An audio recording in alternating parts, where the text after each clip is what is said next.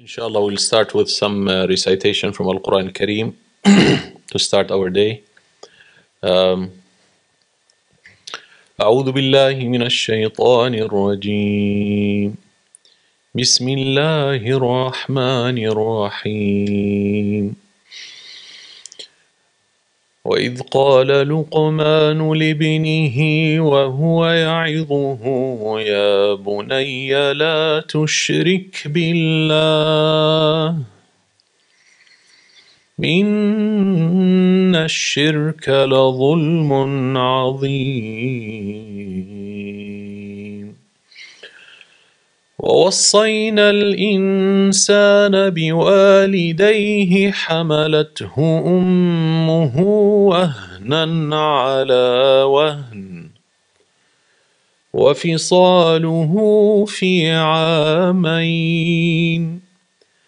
أن اشكر لي ولوالديك إلي المصير وإن جاهداك على أن تشرك بي ما ليس لك به علم فلا تطعهما وصاحبهما في الدنيا معروفا واتبع سبيل من أناب إلي ثم إلي مرجعكم فأنبئكم بما كنتم تعملون سبحانك اللهم وبحمدك نشهد أن لا إله إلا أنت نستغفرك ونتوب إليك بسم الله الرحمن الرحيم. Inshallah, we'll start shortly. I actually recited from Surah Luqman, and Alhamdulillah, it's a beautiful surah about someone who's not a prophet, not a messenger, yet he made it to the Qur'an, and a surah got named after him, and the gist of his story in the Quran, almost the totality of it, is him talking to his son. So how do you talk to your son? And what are your priorities? And how can you benefit from the story of Luqman, Surah Luqman, you know? So, inshallah, I thought that is a good way to start our recitation. And Allah subhanahu wa ta'ala tells us the translation of what I said and mention when Luqman said to his son, "Oh my dear son," the word ya bunayya, la tushrik billah, do not associate partners with Allah. Inna shirka la dhulmun azim, truly shirk is great oppression. This is a very big statement that takes a whole day to explain. That when dhulm, great oppression to who? To yourself, to your family, to your community, to your neighbors, to the society, to humanity, to planet Earth. Because if Allah, the most gracious, the most merciful, is not the God that you worship and the only one, then the world will go into chaosness and oppression will spread, as we see today happening in the world. People make claims, okay, we human beings sit down, we agree there is international law, there is human rights, there is civil rights, and then the leader before the follower breaks the rules and it becomes the law of the jungle and might is right. And so what's going to stop the human from doing that? If the human wants to do that and they have the power, he or she or they or them, they all have this power, whatever country we're talking about. If they want it, nothing is going to stop them, except if the person has enough faith in them to know, I am not God, I cannot act like that. We all together with our power, we're not God. Let's not And it's very interesting that when the human thinks that he's God, the first thing that he does is oppression. If you want to be like God, be merciful. Fir'aun said, "Ma ara lakum min ilahin ghayri." I can't find for you any other God than me. But then Fir'aun found out, obviously he knows that the Egyptians worship multiple gods. So they said, okay, you're God on earth, but then there is Amun, the God in heaven, the one God, the big one. So Fir'aun got so bothered, he said, okay, I don't want to be just a God, I want to be the God. So he gave himself a promotion from a God to قَالَ أَنَا رَبُّكُمُ الْأَعْلَى. I'm the highest Lord and God that you have. He gave himself a promotion. It's not good enough to be a God. لا. طيب, Mr. ربكم الأعلى falsely, what are you going to do? Kill the children. What is this? Kill the children? So Allah subhanahu wa ta'ala allows children to be born and grow to become adults. And your idea of becoming a God is to kill, destroy, right? So even when people claim that they're God, they're not even trying to be like Allah subhanahu wa ta'ala. You know, so the world is getting nothing out of it except oppression. So, and this statement makes you understand Islam. Even today's topic, what are we learning? Why Allah is teaching us in the Qur'an and through the example of the Prophet sallallahu alaihi wasallam, parenting. Why? So that we benefit. So when you do shirk, do you oppress Allah? No. Who do you oppress? Yourself, your family, your community, humanity, and the planet. When you submit to the will of Allah and follow the laws that make sense to every human, do not kill, do not steal, do not cheat, do not lie, do not do this, and do this and do that, and be kind and give charity. And if you follow, the world will be a better place. Today will be a better place. We don't even have to wait till tomorrow. So the idea here is, this is very important, and this is the translation of the first. It's like a crash course in Islamic ideology and Islamic understanding the big picture. Why la ilaha illallah? Why do we worship just one God? So we don't end up oppressing ourselves and others. And so that we end up benefiting ourselves and others. So, and that's the big picture of Islam. Bring benefit, prevent harm from happening. If harm could not be prevented, treat it. Once you treat it, you recover. So always in Islam there is prevention, treatment, recovery.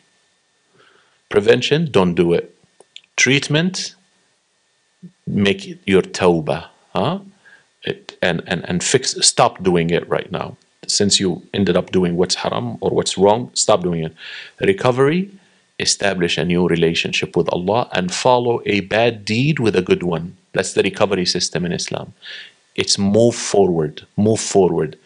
Shaitan will always make you stuck in the past. You're bad because you did this and you did that in the past. And Allah wants you to replace a bad deed with a good one. Always forward looking, forward looking. Do something good today and it will erase yesterday. So don't look in the past. Repent from the past. Stop doing what you're doing wrong and move forward by doing a good deed, following a bad deed with a good one. So Alhamdulillah Rabbil Alameen, that this is the translation of the first ayah, and then the ayat continues, but we're going to use them today anyway, inshallah. I want to start today with the last two big picture, so that then we can dive into the details. Two big pictures that we need to complete, and mindsets. That when basically, like yesterday we talked how children are a blessing, you know, having children is a major blessing and it's from Allah subhanahu wa ta'ala. What I wanted to, and then how Allah designed us in families and made us nations and tribes, so races, different colors, different languages. That's Allah's plan for humanity. First is that there will be husband and wife. Second, that there will be children. Third, that there will be a family and an extended family. And the extended family is extensively mentioned in the Qur'an. خالاتكم عماتكم أعمامكم أخوالكم وبنات الأخ وبنات الأخت وبنات أخوات. Yani the extended family is mentioned one by one. Your aunts, maternal aunts, paternal aunts, maternal uncles, paternal uncles, your nephews, your nieces. So Allah mentions those extended family and considers it one of the widest doors to go to heaven and live a happy life in this world is to connect yourself with this family, right? So this is very important. That's Allah designed. From the extended family became the tribe, and from the tribe become the nation. And the nations sometimes have different skin colors and different and the difference in the skin color, Allah's design, the difference in the language. In Surah Al-Rum, after Allah mentioned the family, He mentioned humanity. He created for you mates from amongst yourselves so that you will feel secure and sakina next to them. And He put affection, love, wa rahmah. Truly in that are signs for those who reflect. The next ayah, and one of Allah's signs is the creation of the heavens and the earth and the variation of your tongues, yani languages, and skin colors. So Allah's design, couple with children with extended family tribe, neighborhood. So many teachings in Islam about neighbors, because Islam knows that your life, you will see your neighbors more than you see your relatives. So relatives are important, but also neighborhood is important. Sayyidina Rasulullah sallallahu alayhi wa sallam said, Jibreel kept on telling me, your neighbor, the neighbor, till I thought he's going to come to me and tell me the neighbor will inherit too. And when you die, your neighbor will be part of like the inheritance. That's لا زال جبريل يوصيني بالجار حتى ظننت أنه سيورثه. This is hadith. So functioning on the level of the neighborhood, functioning on the level of the community, larger neighborhoods, society. And that's a whole, inshallah, presentation. Maybe one day we will learn how Islamic teachings differ, that there is completely different sets of teachings of you to practice Islam on the level of the individual, one set. Another whole set of learning and teaching, which we're doing now, on the level of the family. And then extended family. Another whole different set of teachings about practicing Islam on the level of the neighborhood. Rasulullah sallallahu alaihi wasallam, they asked him, who's al-mu'min? He said, man amina jarahu bawa'iqah. The one whose his neighbor is secure from his harm. You will not spy, you will not look through the window, you will not try to eavesdrop, you will not. Like, al-mu'min is the one whose neighbor feels secure next to him. Because the word mu'min means secure. Also, most people don't know, Allah's name is al-mu'min, the one who grants security. The believer is al-mu'min because he believes in Allah. People feel secure next to him. That's who the believer is. The meaning of the word believer is the one who people feel secure. Another interpretation, what قالوا من المؤمن يا رسول الله قال من أمينه الناس على أموالهم وأعراضهم. The one that people trust him with their money and trust him with their family, and they feel secure that if they give them their money or they trusted their family with them, they'll do a good job. They feel secure, that meaning that you will not hurt them in their money or their family, and you will take care of their money and their family. That's the definition of the word believer. So there is a whole other level. How does a Muslim practice Islam on the level of the ummah? Has nothing to do with the level of the individual. There's a whole other set of teachings in Islam, complete matrix of how a Muslim deals with the world, the rest of the the ones who are not Muslims. Whole different setting, right? And it's very impressive. Because parenting, cross a word used in the Quran for parenting, and the same word is used with this word is used in the Quran of how do you treat your parents. The same word is used to how to treat non-Muslims. It's very interesting. So one of the words of how we should treat our parents is what? Is bir wa barram bi walidati.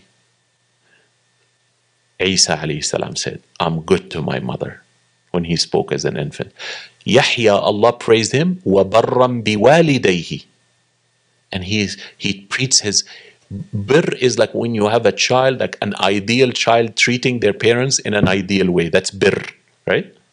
Look how this word, Allah used it of how a Muslim should treat another non-Muslim if that non-Muslim did not fight you, did not kick you out of your home, did not harm you, stood with you, good neighbor, good person. You treat them in so much high level, almost like you treat your parents. لا ينهاكم الله عن الذين لم يقاتلوكم في الدين ولم يخرجوكم من دياركم أن تبروهم وتقسطوا إليهم. Allah does not forbid you in Islam, because this notion came, oh, we became, because all of the Sahaba were non-Muslims and they became Muslims, the companion of the Prophet. So they, oh, we don't owe anything to our. Some people became extreme. So Allah revealed, no, hold on. Allah does not forbid you that when there is non-believers around you that did not fight you, try to change your deen, change your religion, fight you in the religion, nor they kicked you out of your home, that you treat them with birr and justice. Justice means you don't oppress them. Birr, that you are very, very, very, very nice to them. Look, a whole different set of teaching for treating and living Islam on the level of society, especially for us. Majority of the society are not Muslim. How do we treat them? There's a whole set of teaching. Like literally, it will take days to explain the commands. Like it's taken us now 2 days, and it should take more. So this is what I call, practicing Islam on the level of the individual, family, extended family, neighborhood, society, humanity, and the planet. There's a whole different set of teachings in Islam, how you treat the trees and the animals and the birds and the fish and the whale. It's very beautiful. 7 levels of practicing Islam. Today we're dealing with number 2. Okay? So now, Allah Azza wa Jal, I wanted to share with you that in the yesterday we explained the difference between the purpose and the role or the responsibility of the human. I don't want to basically repeat that. Yes. When Allah Azza wa Jal, today the mindset, when Allah grants you a son or a daughter, Allah subhanahu wa ta'ala said, I granted you an insan, either an Adam or a Hawa, either an Adam or Eve, I granted you. Now what are you going to do with them? And we explained yesterday, what did Allah do with Adam and Eve when He made them live in the garden, whether that garden was Jannatul Akhirah or a garden on earth. That's not an issue. But the idea here is it's very important to realize that what Allah gave you, how much Allah favored the human. Allah is giving you the human. This baby is a human, insan. So if you read what Allah says He has done for the insan, it will blow your mind. So Allah in the Qur'an says, I've created the skies and the earth for the service of the insan. In Surah Luqman, again, أَلَمْ تَرَوْا أَنَّ اللَّهَ سَخَّرَ لَكُمْ مَا فِي السَّمَاوَاتِ وَمَا فِي الْأَرْضِ وَأَسْبَغَ عَلَيْكُمْ نِعَمَهُ ظَاهِرَةً وَبَاطِنَةً. Can't you see that Allah has subdued to you what's in the skies and what's on earth? And He bestowed His blessings upon you inwardly and outwardly.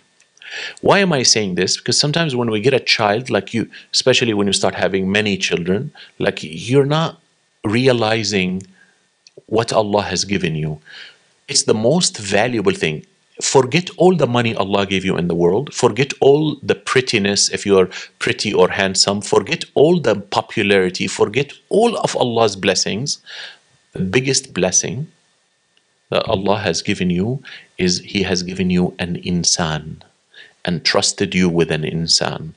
This insan that Allah has given you, this human that He has given you, He has created for him the skies and the earth as a home. You know, I see sometimes we copy Allah without knowing, you know, especially your first child. You prepare the room, you paint the room, you buy the crib, baby shower, diapers, already ready, sets of change of clothes, towels, the soap and the shampoos, getting ready and excited, you know. Usually that dies with the second and third and fourth and this, you know. By the sixth kid, you forget the kid in the hospital. You come on like, oh, we forgot our baby in the, let's go back and get the baby. I joke with the people, you know. But subhanallah, the idea of this insan that Allah has given you, you make a room for him. That's what you can, your insan. What did Allah make for this insan? A whole universe. A whole universe. That he can see, look at the universe and say, wow, I see Allah through this universe. And Allah for this insan, He has dedicated for him two servants. We call them mom and dad. So there was two servants dedicated to you, your mom and dad. Now you are two servants. Look how Allah designed us. The human comes, mom and dad immediately taking care of him. Especially the mother in the beginning, the pregnancy and the breastfeeding the first 2 years. And the dad is working and providing and paying the bills and, you know, being there and taking the mother to the doctor, to the hospital, to this, to that, taking the child, all of that. Two servants. And then a whole earth, a whole planet. You know, in Surah Al-Baqarah, in the very beginning of Surah Al-Baqarah, like in the, basically, first pages always have 5 ayat, second page, third page, fourth page, in the bottom, هُوَ الَّذِي خَلَقَ لَكُم مَا فِي الْأَرْضِ جَمِيعًا. It is He who created for you everything that exists on earth. Everything that exists for you. So this insan that you have, that Allah gave you, this baby, everything that exists on earth was created for him and you.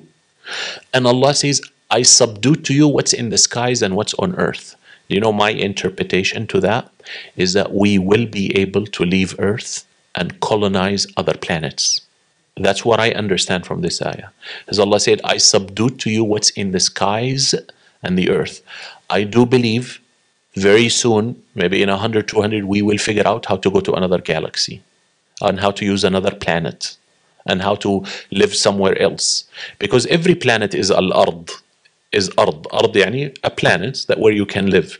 So maybe I am wrong. This is like just me having good time with the Qur'an and allowing my imagination to, you know, sail.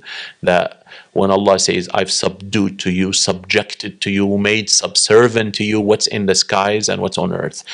Is Allah talking about the clouds? Maybe, I don't know. But Allah is saying skies. That I actually believe that we will end up making machines going from the first sky to the second sky to the third sky. Allahu A'lam. And maybe I'm wrong. But that's what Allah says. How do you interpret it is up to you. And as long as you say this is not Qur'an, it's not Sunnah, like I'm telling you, this is my personal reflection. As long as you say that, that's okay, because you're not contradicting Qur'an and Sunnah. So the idea here is, this baby, Allah created the skies and the earth for him. And this child... so haven't you seen that Allah, this is in Surah Luqman, and then there is another, Allah created for you everything that is on earth, the vegetation, the viruses, the bacteria, the fungi. Do you know what they have found out right now? Like the trees are connected with each other through fungi. They share water, they share food, and you know the fungi is the UPS, is the what? Is the DHL, for international viewers, for the post office, for the mailman. So the fungi connects two trees, and this tree says, I'm hungry. So the fungi send the letter, this tree is hungry. This tree will send food and minerals to the other tree, and on the way it it eats. The fungi eats and passes the food. So it gets paid, and it feeds the other, like exactly Amazon delivery, basically. The driver gets paid, and you get your stuff, you know. And the one who says also benefits, and this tree will send something else to the other tree. This is actually science right now. So imagine Allah created all of that for the human. هُوَ الَّذِي خَلَقَ لَكُمْ. It's a very big statement. Everything that exists on earth was created for the human. I mean, if that doesn't make you feel special, I don't know what makes you feel special. It's mind-boggling, subhanallah. So also, and that's the human that you and I are trying to raise. Just so that you know, this human like has value. That child that is between your hands has value, big value, the biggest value, right? What did Allah Azza wa Jal tell us also in the Qur'an? He told us that this, this Adam, who's our father, we will all in his back, in his loin, in the back. And while we are in his loin, Allah taught Adam the names of all the things. And Allah made the angels bow down to Adam. This newcomer, us, human species, the men and women, we were all in the back of Adam. And Allah subhanahu wa ta'ala, before even teaching Adam and telling the malaika to make sujood to him, in the hadith, Allah wiped on the back of the loin of Adam and took all of his descendants and threw them in front of him.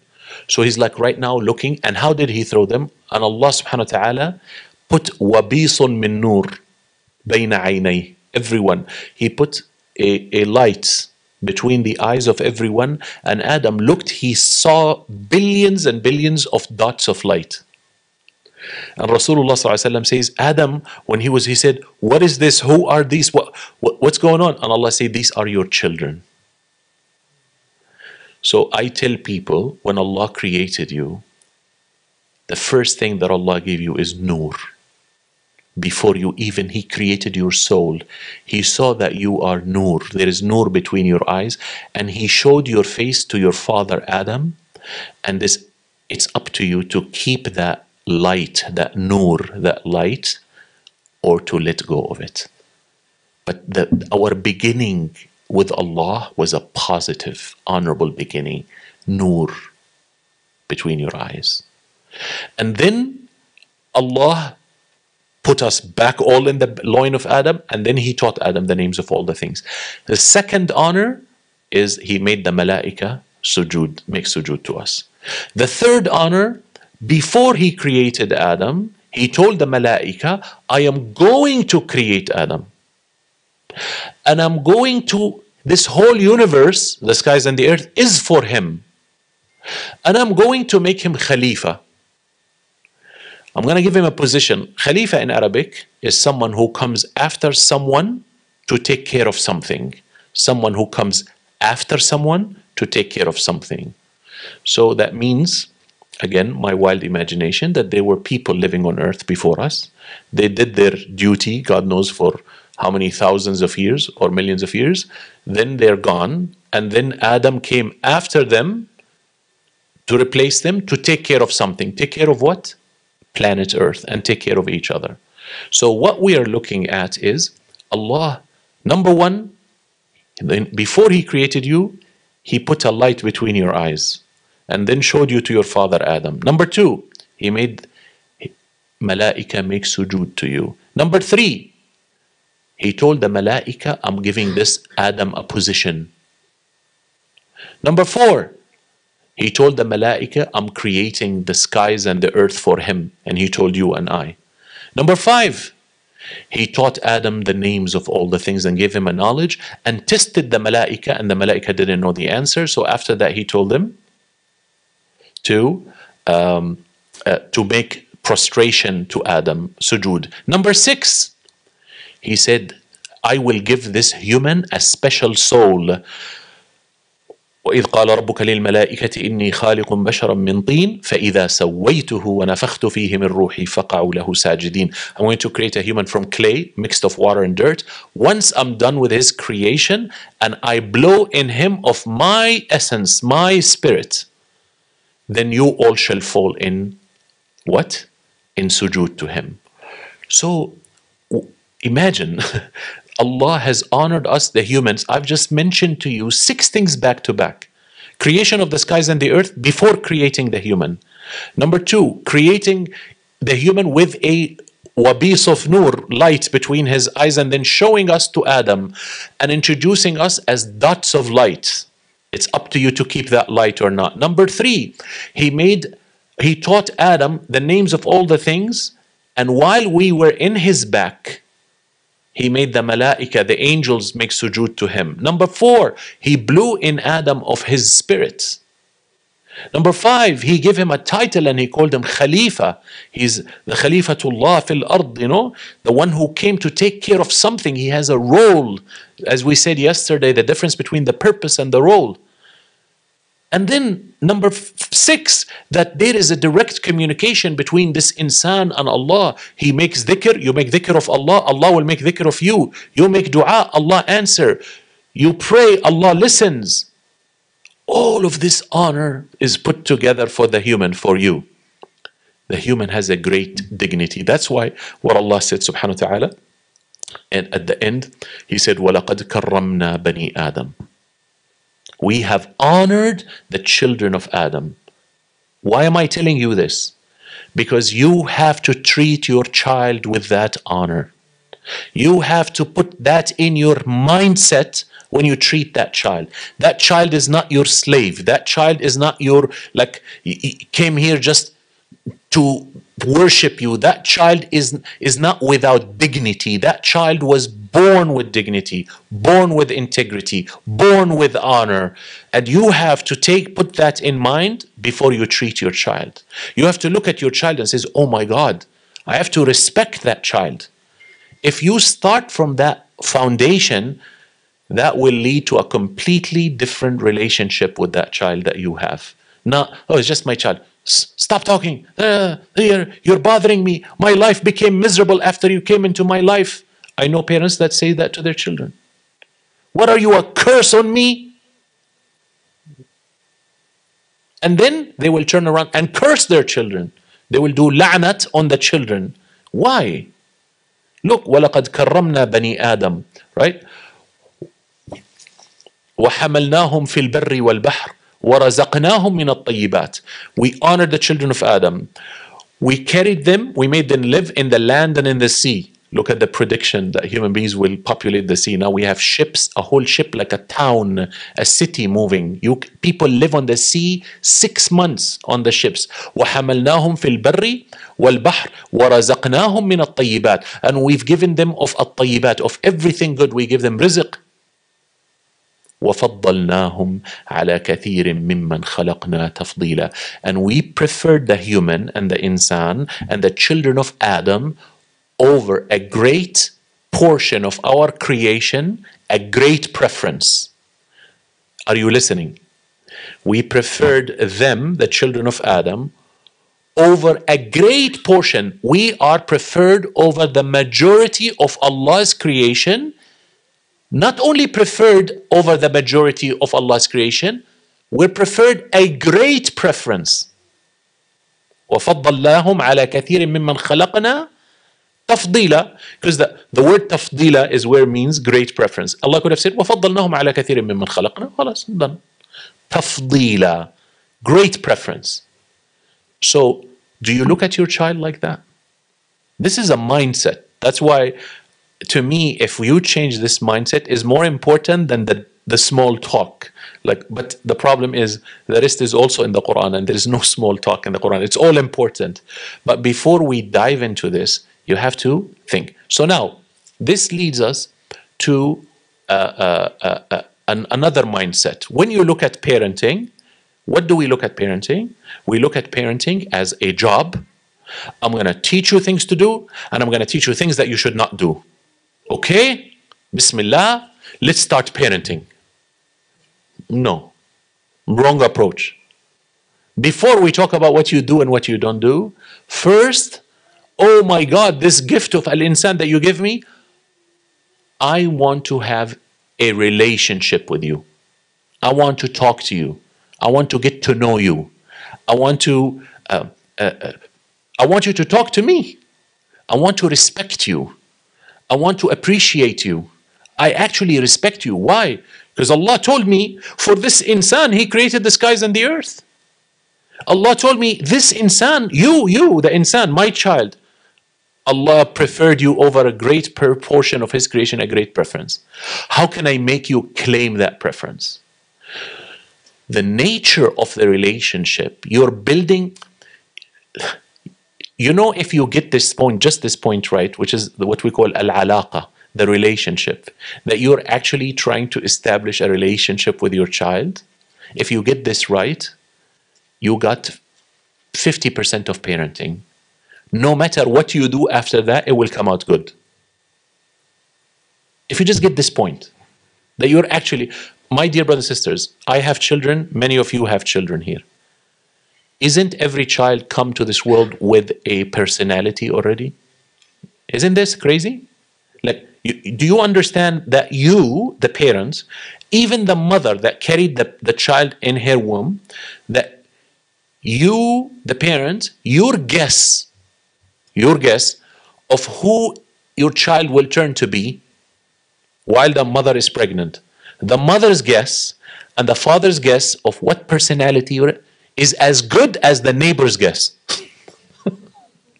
Like, you're completely waiting, like you're, okay, Bismillah, Bismillah, Ya Rabbi, good child, Ya Rabbi, Bismillah, Ya Rabbi, Ya Rabbi. Healthy, Ya Allah. Good personality, please, Ya Allah. No pain, Ya Rabbi, please be nice to me, Ya Rabbi al-Alamin, please. Salihin, Maryam ibnata Imran, Yahya, Ya Allah, ibn Zakaria, Isa ibn Maryam, Yusuf ibn Yaqub, Ismail ibn Ibrahim, please, Ya Allah. You know, because you don't know. And you know, one thing, one idea changed my perspective on how I do parenting.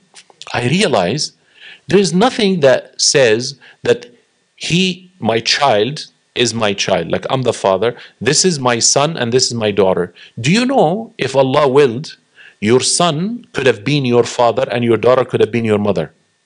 The only reason why it's not like that, Jazakallahu khair ya Shaykh, I'm the luckiest person alive. Barakallahu feek, shakarallahu lak. This is like a special, please nobody touch this, okay? It's for me, from Shaykh Qari Umar, Barakallahu feek. Azzak Allah, may Allah honor you in dunya and akhirah, ya Rabb. Because I feel embarrassed. Okay, so alhamdulillah. La hawla wa la quwwata illa billah. So the idea here is, do you know that your son could have been your father? Why not? Who says it cannot happen? The reason only that your son is because Allah said so. But just Allah's choice. If your son was your father, how would you have wanted him to treat you? If your daughter was your mother, how would you have wanted her to treat you? And as such, treat them. This is mind shifts. You understand? And this is in the Qur'an. Like, Allah keeps on saying, I am the. You know, there is ayat that I put in the beginning of the presentation. Sayyidina Hud, you know, from the time of Hud alayhi salam, Allah sent him to Ad. وَأَمْدَاكُمْ بِأَنْعَامٍ وَبَنِينَ. And it's like every time Allah says, I did you a great favor by giving you children. It's one of my great favors. In Surah also Nuh, قُلْ تَسْتَغْفِرُوا رَبَّكُمْ إِنَّهُ كَانَ غَفَّارًا يُرْسِلِ السَّمَاءَ عَلَيْكُمْ مِدْرَارًا وَيُمْدِدْكُمْ بِأَمْوَالٍ وَبَنِينَ. Allah will give you wealth and children if you ask for His forgiveness and straighten up.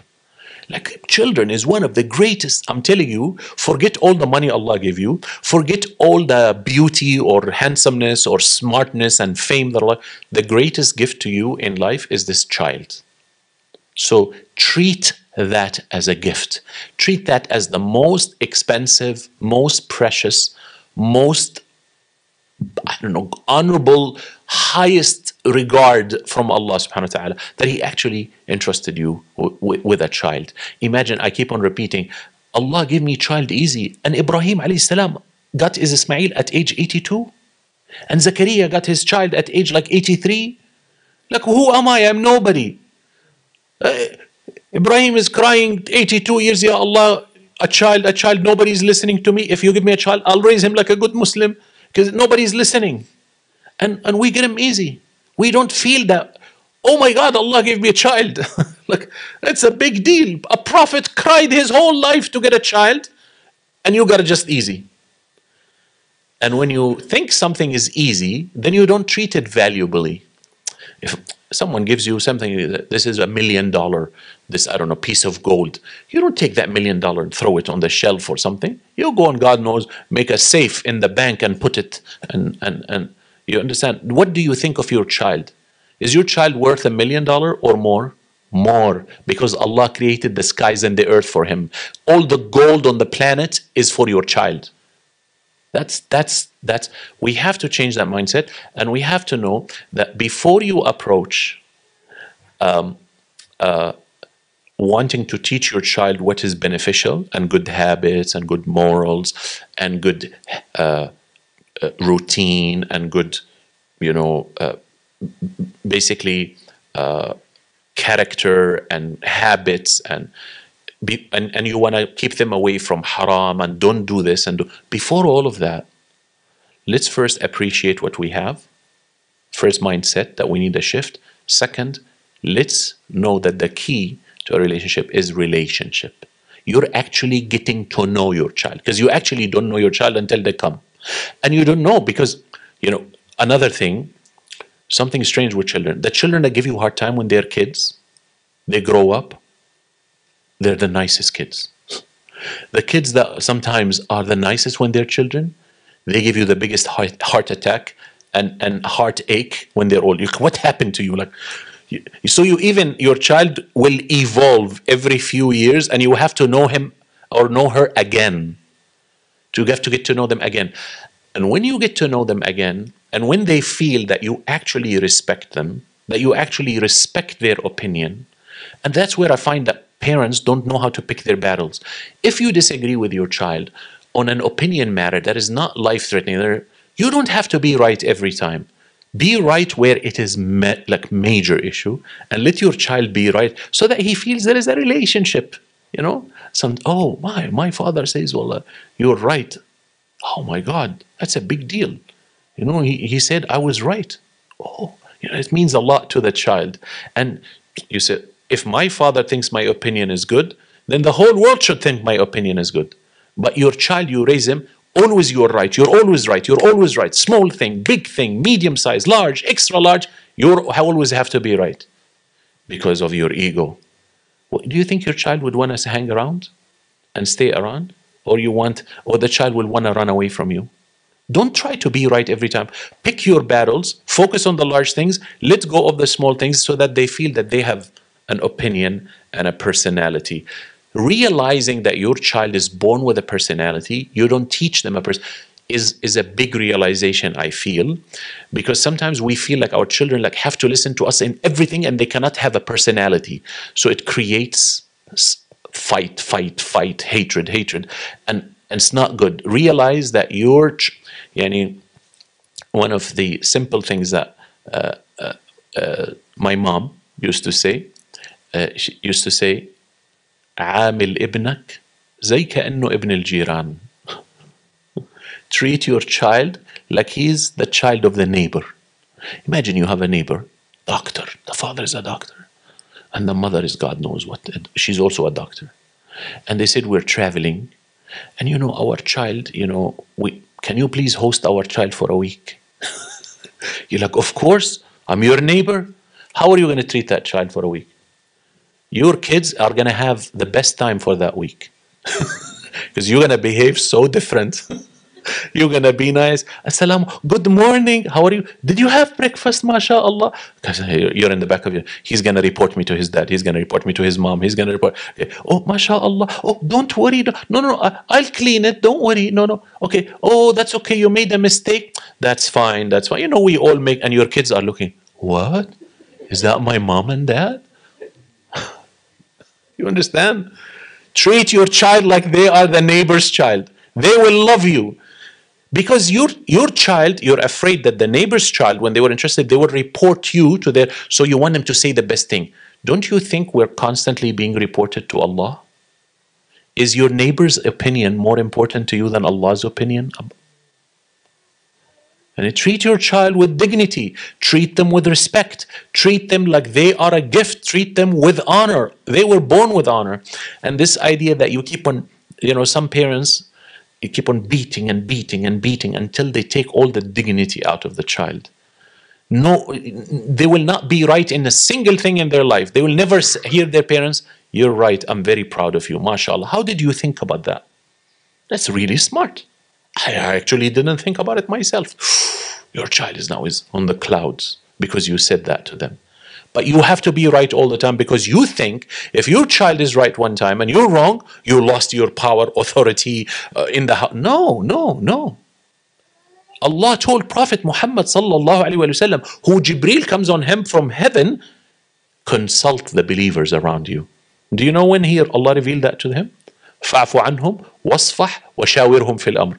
After the Sahaba disobeyed Rasulullah sallallahu alaihi wasallam on the 50 of them, the archers in the battle of Uhud, he said, "Don't leave the mountain." They went down. Allah said, "Forgive them and pretend it didn't happen." Safih in Arabic, khalas, you never bring it up again. Forgive them, pretend it didn't happen, and go back and consult them. Because Allah didn't want Rasulullah sallallahu alaihi wasallam to learn the wrong lesson.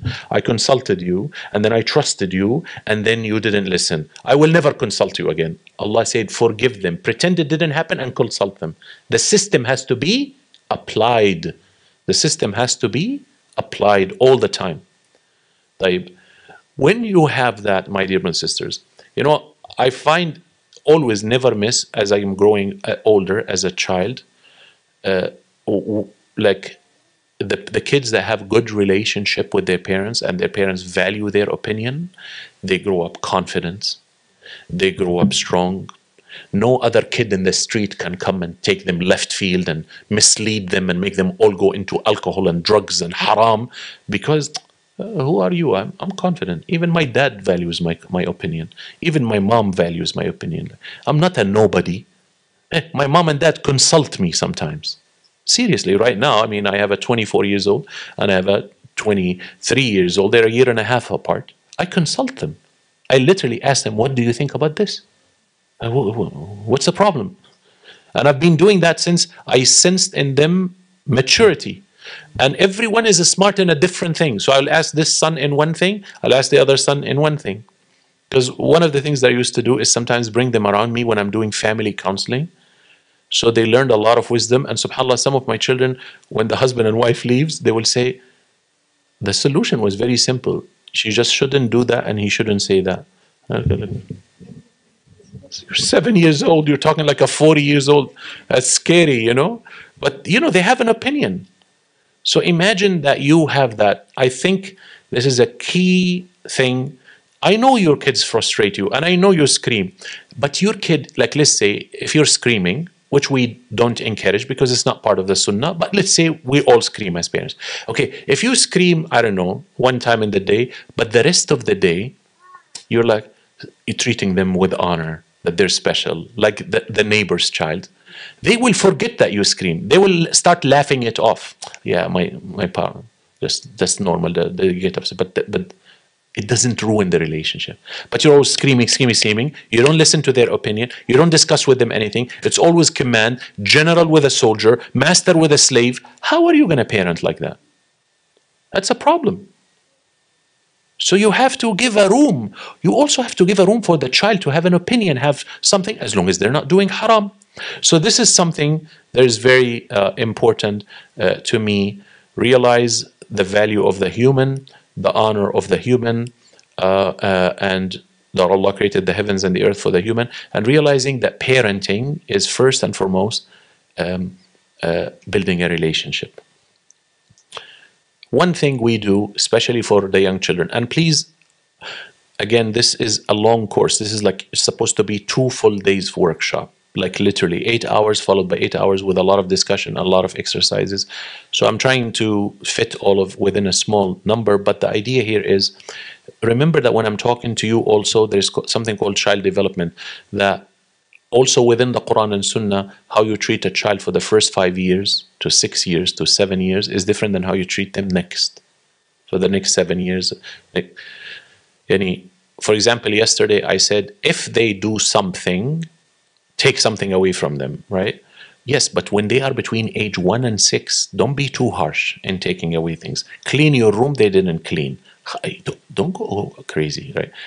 So there's child development. So when I say something to you, I trust that you're going to look at the age of your child and act according. Custom my advice to you according to the age. I will be way more strict with a 13, 14, 15 years old than I am with a 4, 5, 3, 6, still children. Don't make the basis of your relationship and interaction anger. What do I mean also by relationship? Because when you think your relationship with your child, I'm going to teach you what to do or what not to do, there become no more conversation. When was the last time you sat down? Oh, salam alaikum. Oh, what happened with you today in school? When was the last time you sat down with your child and said, today this happened, then that happened, then this person bothered me, then my boss started doing this, then my coworker tried to stab me in the back. You know what you guys tell me or tell each other when you hang out as friends, like adults? Use the same conversation with your children. Tell them about your day. That's a relationship. It cannot be that the only conversation between you and your child, do this, but don't do that. Do this, don't do that. Do this, don't do that. Listen to me, listen to me, listen to me. Where is the relationship? Do you let your heart out to your children based on their age, right? Remember, you have to apply based on the age. In Palestine and in every language around the world, we have this saying, in kibr ibnak khawih. If your child becomes old, become his brother. Make him your brother. And the same goes for a girl. Khawiha, yani, become her brother. If your daughter becomes old, talk to her like a brother, like a sister, not like a son or daughter. Halas, they reach a certain age, you treat them in a certain way. When you look that this is a relationship, you let your heart out. If I'm sitting down and I'm a smart parent, my kid is in high school and my heart is burning and I don't know what they're going through, I will say, oh, this happened in my day, and you start talking to them about your day. Now, what is naturally going to happen? They're going to start telling you about their day. That's what you want to know. Because that's in your blind spot, you don't know.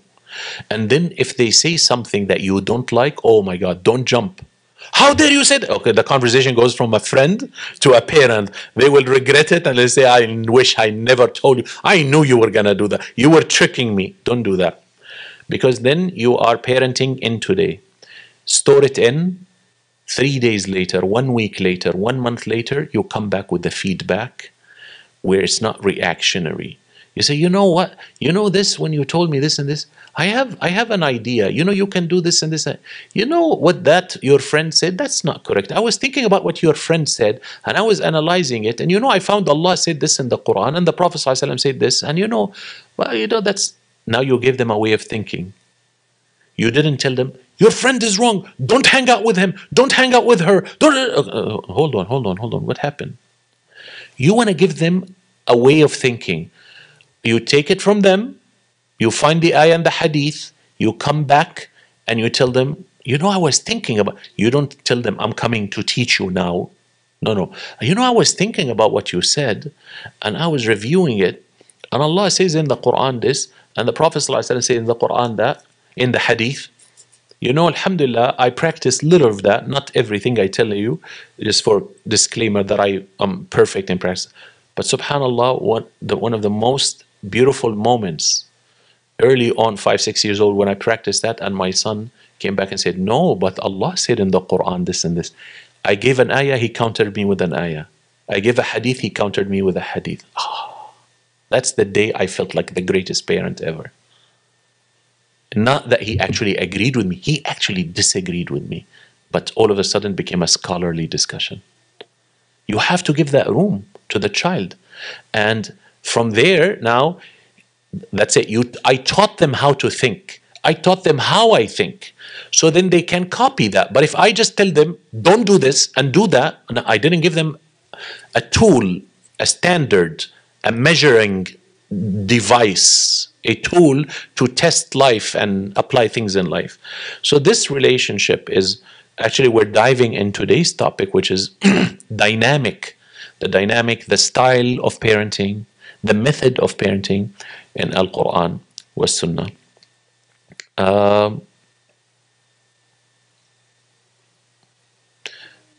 It's very interesting, like also honoring the human. Ar-Rahman, allama al-Qur'an, khalaqa al-insan, allamahu al-bayan.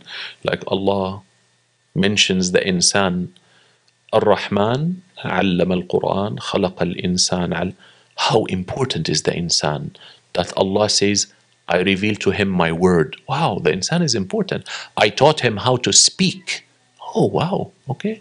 So then we have to teach our children how to speak. But not speak meaning language, meaning how to think, how to say what they want to say, that it has to have matching Quran, Sunnah, morals, manners, ethics, tradition, culture, the family culture, Very important, a very important dynamic and style of parenting is say, I understand there's a halal and certain things haram, but in our family, we don't do that. Because you will run into a problem if you only run on halal and haram. Certain things are halal, but you don't want your kid to do it. It's halal in general, but maybe it's wrong in this age and time. So what do you want to say? We, our family, always talk about your family with honor. Our parents, the Prophet ﷺ used to raise Al-Hasan wal-Hussein, we Ahlul Bayt, we don't eat sadaqah. Obviously, that's a fiqh ruling, halal and haram on Ahlul Bayt. For us, we can also say that. We don't eat sadaqah. We'd rather go and work and starve, unless we're going to die, obviously, then we accept money. But we'd rather starve than accept sadaqah. Because that's in our family, it's like that. Not the whole world. We are. My father would never accept a sadaqah. My this would never, etc., etc. Understand? So this is very important to have that we, our family, that's a style of management that will help you a lot, is distinguish your family from the rest of the families. And that's why I tell people when they get married, what do you want your household to be? So I like my household to be a household of knowledge, that we value knowledge, not because of how much money it makes, because knowledge is valuable by itself. We are a household of hosting. We love hosting. We love having guests. We're a household of generosity. If you're out, we are the first to pay the bill. We're not the last to pay the bill. We love to give. We love to share. We're a household of giving, sharing, and charity, a household of hosting, a household of knowledge. We're a household that we take care of our own. When one of us fall, we'll all stand together. That's who we are. That's Al-Bakri family. I just made up that stuff. Like, I don't think like there is anything special about my family that is not in your family. But it's just a style of parenting. And I learned that from the Prophet sallallahu alaihi wasallam. Al-Hussein runs, there was a little pile of dates, a child, and date is sweet, so he went and took a date. So the Prophet sallallahu alaihi wasallam said, "Kakhin, kakhin, inna la na'kulu sadaqa." Put it back. We don't eat sadaqah. And with a smile. And Al-Hussein is like, obviously Al-Hussein is young, but he got it because it was given with love. He didn't hit him hard. He said, "Kakhin, kakhin, inna al-bayt la na'kulu sadaqa." We don't eat sadaqah. And he smiled and took him and put him on his shoulder. So it wasn't like, again, beating and screaming and yelling and making him feel the worst of mankind. Right? But we all do that as parents. So I'm telling you, if you do that, immediately make the intention to change your way, to change your style. It's okay. We're not perfect. We do everything wrong, but Allah gave us Qur'an so that we start doing everything right. That's fine. It's not too late. And there's no perfect parent. All parents make mistakes. That's why Allah covers our mistakes. Ar-Rahman, allama al-Qur'an, khalaqa al-insan, allamahu al-bayan. This is the insan, is your child. Allah is talking about your child. So look at your child with honor and respect. So alhamdulillah, we basically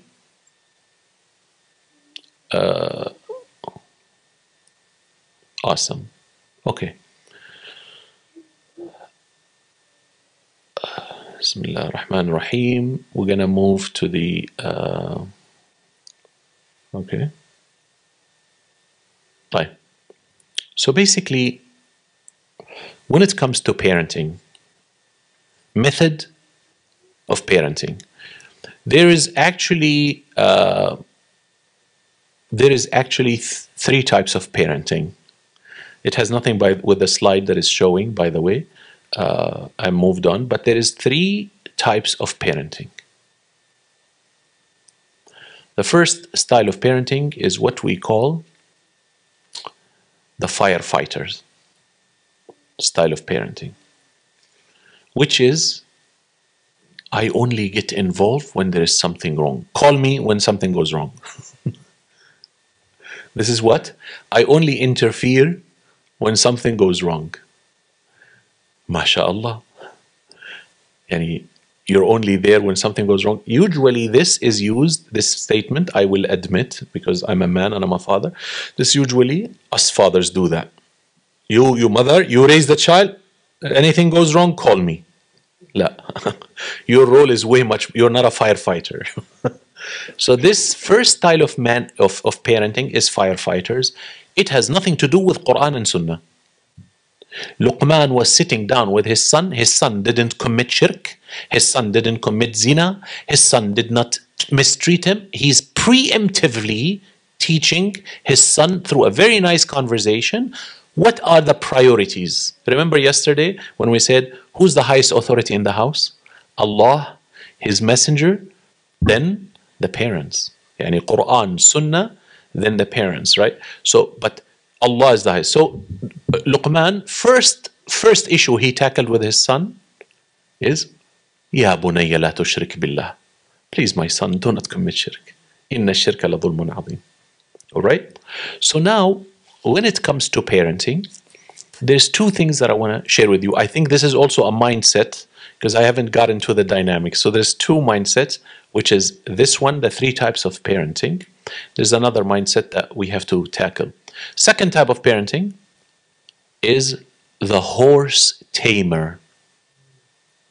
Wallah, I will tame you. I will make you walk straight. You know, there's a saying in Palestine. تمشي على العجين ما تلخبطوش. You know, العجين is very fluffy. Dough.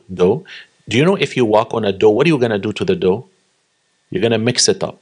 I'm going to make you walk on dough without even mixing it up. Yani, I'm going to make you walk on your toes. This is something we say in our culture. Yani, and we think that's good parenting. But that's what? You've just killed the dignity, integrity, creativity, self-worth, confidence, self-esteem of your child. Because I'm going to tame the living daylight out of you. And I'm gonna make you that if I just do like this, you know, you will go to the right. I do like this, like a horse, you go to the left. I pull both, you stop. You're gonna work and I'm gonna teach you whose boss is here. And then your child becomes mashallah, because you break his will. He doesn't have a will anymore. He doesn't have an opinion. He doesn't have respect, because his parents don't respect him. The parents think, I'm going to tame you. So then what you end up with? The most miserable child. When they are children, oh, you're so proud of yourself, so happy. My child listens to me. I just do like this. That's just one thing. And my child stand up and gets and does it all. Expect trouble when you grow up. When this child grows up, one of two things are going to happen. He's just waiting for the second that he can leave you and not go through this misery in life, or everyone that is going to come next in his life, he will be an obedient for anyone out there. So anyone will take him left field, right field, up field, down field, because you stole his dignity and integrity and self-worth and self-esteem and self-opinion, because he has been tamed to death.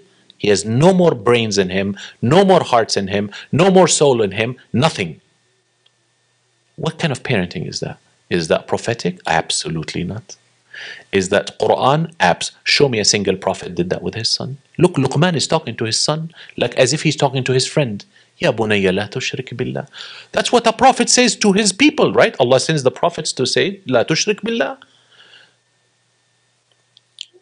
Second type of parenting is, first type of parenting is who? The what? The firefighter. The second one? The horse tamer. The third is the farmer and builder. And that's the Qur'an and Sunnah.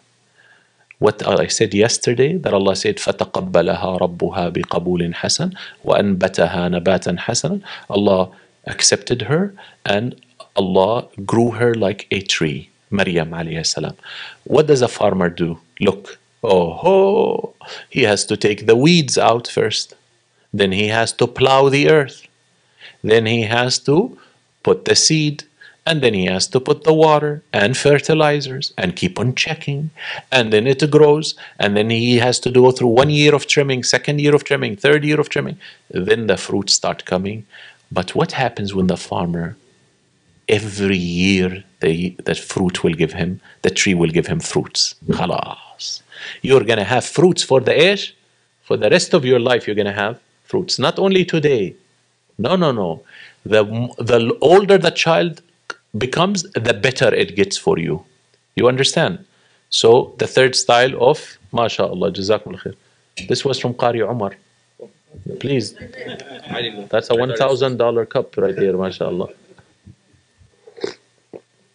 Jazakallahu khairan, brother Zahir. MashaAllah, may Allah bless you. Shukran. But Qari Umar's tea is better than your tea. Is that okay with you? Always. Allahu Akbar wa lillahi alhamd. Jazakumullah khair. Okay, so are we good? First type of parenting? 5. Second part of parenting? Third part of parenting? Farmer. You are a farmer. Okay. Second mindset of parenting, and this is the last mindset, and this has struck me when I kept on reading the Qur'an. Okay. This is the beauty of the Qur'an, and this is what's going to make you relax, and this is what's going to make you love the Qur'anic parenting and the prophetic parenting. Do you know in the Qur'an, nowhere it says that parenting is a top-down approach? Like when Allah speaks about the relationship between parents and children in the Qur'an, Allah does not approach it through telling the parents what to say and tell their kids to do. How does Allah approach it? Always, Allah speaks directly to the children, whether that child is you and me. Like your father, mother is still alive, right? Yeah, mashallah. So you're a child too. The approach of the Quran is never to tell the parents, except in few incidents I'll explain to you, okay, this is how you should treat your children. Nowhere in the Quran. The approach of the Quran is how the children should treat the parents. Bottom-up approach, not up-down. Up-down is dislike to the nafs. Bottom-up, your nafs loves it because you're claiming it. So instead, I want to teach you this, and this inshallah will change your life for the rest of your life, inshallah. Instead of telling your child, Allah says in the Quran, listen to me. Look how much is unbeloved to the nafs. Next time, what are you going to say to your child? Allah says in the Quran, you should take care of me. Can you please take care of me? and I'll even, okay, you want, Wallah, I need someone to take care of me. Wallah, you're not taking care of me. From giving the child a chore and a command to giving a child a self-claimed purpose and a self-claimed, like, it's your job to take care of me. It's not my job to take care of you. Why didn't Allah tell the parents take care of the children? Because Allah put that in our fitrah. Allah didn't need to tell the parents take care of your child. Because Allah knows that's built in your DNA. But what is not built in your DNA is you taking care of your parents. So, how do you approach your kids? A mindset, Qur'anic mindset. You go to your child and say, Wallah, I just want to tell you, Allah says in the Quran, you should treat me like that, please. Can you please like this? Please, like that. Please. That's not a command. That's a request. And by the way, this is between you and Allah. You want to listen to Allah? Oh, you don't want, that's fine. I'm okay. Completely different approach, completely different dynamic, completely different way. And it's very beloved to the nafs. Your child loves it. Yeah, I don't know, but I don't know. I'm feeling tomorrow I'm gonna get breakfast in bed from you. Like I have a feeling I'm gonna wake up and you're gonna have already made the breakfast and brought it. I don't know, but I just have a feeling. I don't. You understand? I have an expectation. Your child will get an idea. I'm gonna make breakfast every Sunday since you were born, and every Saturday I am the one who makes, and we sit down and eat. Yeah, he surprised me once. Take care of me. Did you get this point? This is a mind shift. It's continental shift. You know what it is? Tectonic shift in approaching the parents. And this is a Qur'anic parenting. This is prophetic parenting, right? And you say it in a nice way. Now, if you get this point, now we're going to dive into the details. I'm going to give you 10 words. What did Allah ask us to do with our parents? And here is the best thing. Whatever you're trying to teach your kids to do with you, because Allah, you have to do it with your parents. It's the same religion. No two religions, one for parents and one for children. No. So lead by example. Are you with me? Lead by example. So are you ready to count with me? Number one. The first word Allah asks us how to treat our parents. So we're no more talking about our children. Now we're talking about us. And if we understand it, then we know how to explain it to our children. And we're going to tell them, hey, this is not what I want from you. No. I forgive you. I don't want anything from you. This is what Allah wants from you to treat me. Me, I don't want anything from you. The child says, oh my God, this is between you and Allah, not between you and me. Number one, wassayna. The first word that I need you to, wassayna. Wassayna is from wasiyya. Wasiyya is the most dear advice and service a person does to his beloved one when he's on his deathbed. وَوَصَّى بِهَا إِبْرَاهِيمُ بَنِيهِ وَيَعْقُوبُ يَا بَنِيَّ إِنَّ اللَّهَ اصْطَفَى لَكُمُ الدِّينَ فَلَا تَمُوتُنَّ إِلَّا وَأَنْتُمْ مُسْلِمُونَ. You understand what I mean? Wasiyya is you're on your deathbed and this is the final advice you're giving your children. Wasiyya comes from the heart. Wasiyya is when you tell your parents, you know what? When I was alive, I gifted your mother this property. Please, this is when I was alive. It became no more my property. This became your mother's property. Husband to wife gift. This is not part of the inheritance. This house that your mother lives in, don't go and kick your mother out and you start fighting and sell the house. This is also part. من بعد وصية يوصي بها أو الدين. You divide the inheritance after there is a wasiyya or after there is debt. يعني the father left 1 million, but he has a debt 100,000. You don't take the 1 million, distribute it, and you tell the 100,000, sorry, my father died, we're not going to pay it. La, you first pay the debt, and then you fulfill the wasiyya. Maybe your father made a wasiyya to your mother, $100,000, and he put it in her bank account. Now you have 800,000 to divide. من بعد وصية يوصي بها أو دين. The first word that Allah used in the Qur'an, in the dynamic of the relationship between children and parents, وَوَصَّيْنَا. Just take this word and dive in it deep. I don't have time to dive more deeper, but because there is a lot of things to say, so I'm going to cut myself short. Number two, second word, إحسانا. In Surah Al-Quran, وَصَّيْنَا الْإِنسَانَ بِوَالِدَيْهِ إحسانا. وَصَّيْنَا الْإِنسَانَ بِوَالِدَيْهِ حُسْنًا. But what is ihsan? I said yesterday, ihsan has 3 meanings in the Quran. To do something good in nature. You cannot do evil and call it ihsan. Yeah, it has to be good, beneficial. You do it to the best of your ability. Every time you do it better. You aim for perfection and you do it with beauty. When something is beautiful, is hasan. So why Rasulullah ﷺ named his grandson Al-Hasan? Because he was pretty, like handsome, pretty, cute child. Then Hussein was cuter, so he called him Hussein, which is Amr Umair. Hassan Hussein. Hussein meaning the little cutie one, the little beautiful one. That's the meaning of the Hassan Hussein. Amr Umair. Fadl Fudail. You understand? This is the rule in Arabic.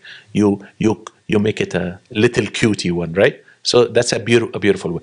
So what is ihsan? To do something beautiful. Do you know when Allah says وَوَصَّيْنَا الْإِنسَانَ بِوَالِدَيْهِ حُسْنًا or ihsana? Do you know that Allah kept the biggest door in the world open for your imagination? How you want to do ihsan with your parents? It's an open-ended. Do something good, beneficial. Do it better every time. Perfect it. Do it beautiful. Make it beautiful. Either beautiful emotionally, beautiful artistically, beautiful linguistically, the way you talk to them, which we will see is not there. So are you with me? Number one, what's the word? Wassayna. Number two, ihsana or husna. Open-ended. Wassayna, open-ended. Accommodates all the creativity in the world. How are you going to make wassayna? It's up to you. How are you going to do ihsana? It's up to you. Number three, Allah Azza wa Jalla says, وَصَّيْنَا إِنسَانَ بِوَالِدَيْهِ حُسْنًا. Okay. Another open-ended. Allah says in the Qur'an, وَقُلْ لَهُمَا قَوْلًا كَرِيمًا. Kareem in Arabic has two meanings. Kareem means generous. Kareem means honorable. So it's very interesting that in the Arabian psyche, before the Prophet ﷺ, because the psyche affected the language, you will never ever have a path to honor if you're not generous. You want to be honorable, you have to be generous. If you are bakhil, stingy, between you and honor, valleys and galaxies. Galaxies. Valleys and mountains. So, إِنَّهُ لَقَوْلُ رَسُولٍ كَرِيمٍ. Allah described Jibreel alayhi salam like that, and Prophet Muhammad sallallahu alayhi wasallam. But Jibreel yani honorable. Why Jibreel is generous? Because every time Allah gives him the revelation, he gives it to the Prophet. He cannot wait to give it to the Prophet sallallahu alayhi wasallam. And the Prophet sallallahu alayhi wasallam, Kareem, he never left anything for himself, you know, and he's honorable. So Kareem in Arabic, generous and honorable. What did Allah say to us to treat our parents? وَقُلْ لَهُمَا قَوْلًا كَرِيمًا. Speak to them in an honorable word. And I tell the children, which is, I'm talking to me because my mother is still alive, alhamdulillah. I tell myself, be creative how you're gonna speak to your parents. Yani sit down like this, write some poem before you call your parents, especially for us. Be creative how you're going to speak to them and how you going to talk to them. Because I tell them, words are cheap, words are for free. If you cannot be generous with that which is free, how are you going to be generous with that which is expensive? What's for free, words, you're not being generous. What if I tell you give $1,000 a month to your parents? Oh, it's going to be a problem. If what is for free, you're stingy. So what did Allah say? وَقُلْ لَهُمَا قَوْلًا كَرِيمًا. Be generous in the words. Be creative how you're going to thank your parents. How you're going to be nice to them. Wallahi, you know, I have noticed my mom, after growing older and seeing, well, akhi, there is no mother like you. I'm so lucky to have you as a mother. Wow, what you taught us when we were kids, how much it's beneficial. Your sayings are amazing.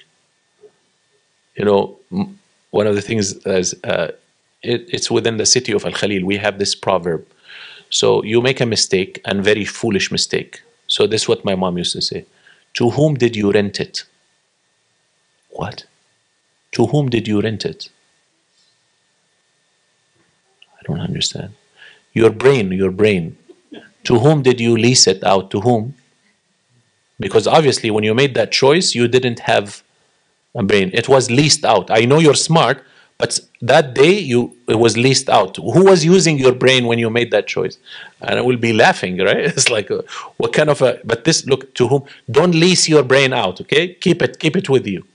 So, you know, these sayings, they have impact on you. Like, I should not make a decision without thinking. Truly, what was I thinking? Well, obviously, I was not thinking. I was leasing my brain out to somebody else.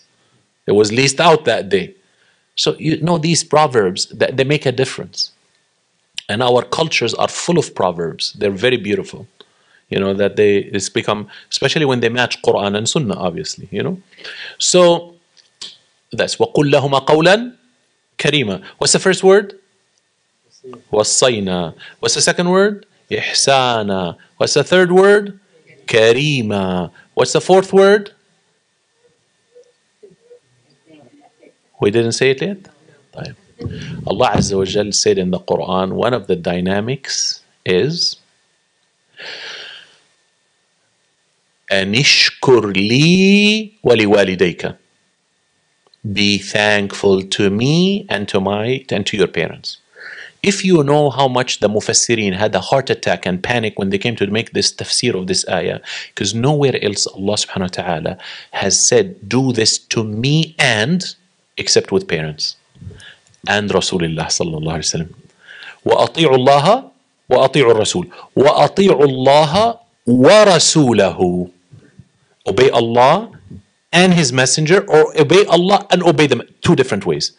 The only other person than Allah that Allah said, wa, be thankful to me and your parents. Anishkur li wali walidik. Back again, thankfulness starts with words. Thankfulness translates into action. I'm going to help you in the kitchen. I'm going to help you clean the house. I'm going to help you doing the groceries. I'm going to help you when I grow up pay the bills. I'm going to help you. I'm going to help you. I'm going to help you. I'm going to show my gratitude and thankfulness in what? In every possible way. With words, I'm going to be generous. With actions, being there physically, I'll be generous and thankful. With money, I'll be generous and thankful. You understand? With me being there for you, I'm going to be generous and thankful. Thankfulness is not, well, shukran. MashaAllah, okay. My mom used to say, where do I cash it? Which bank?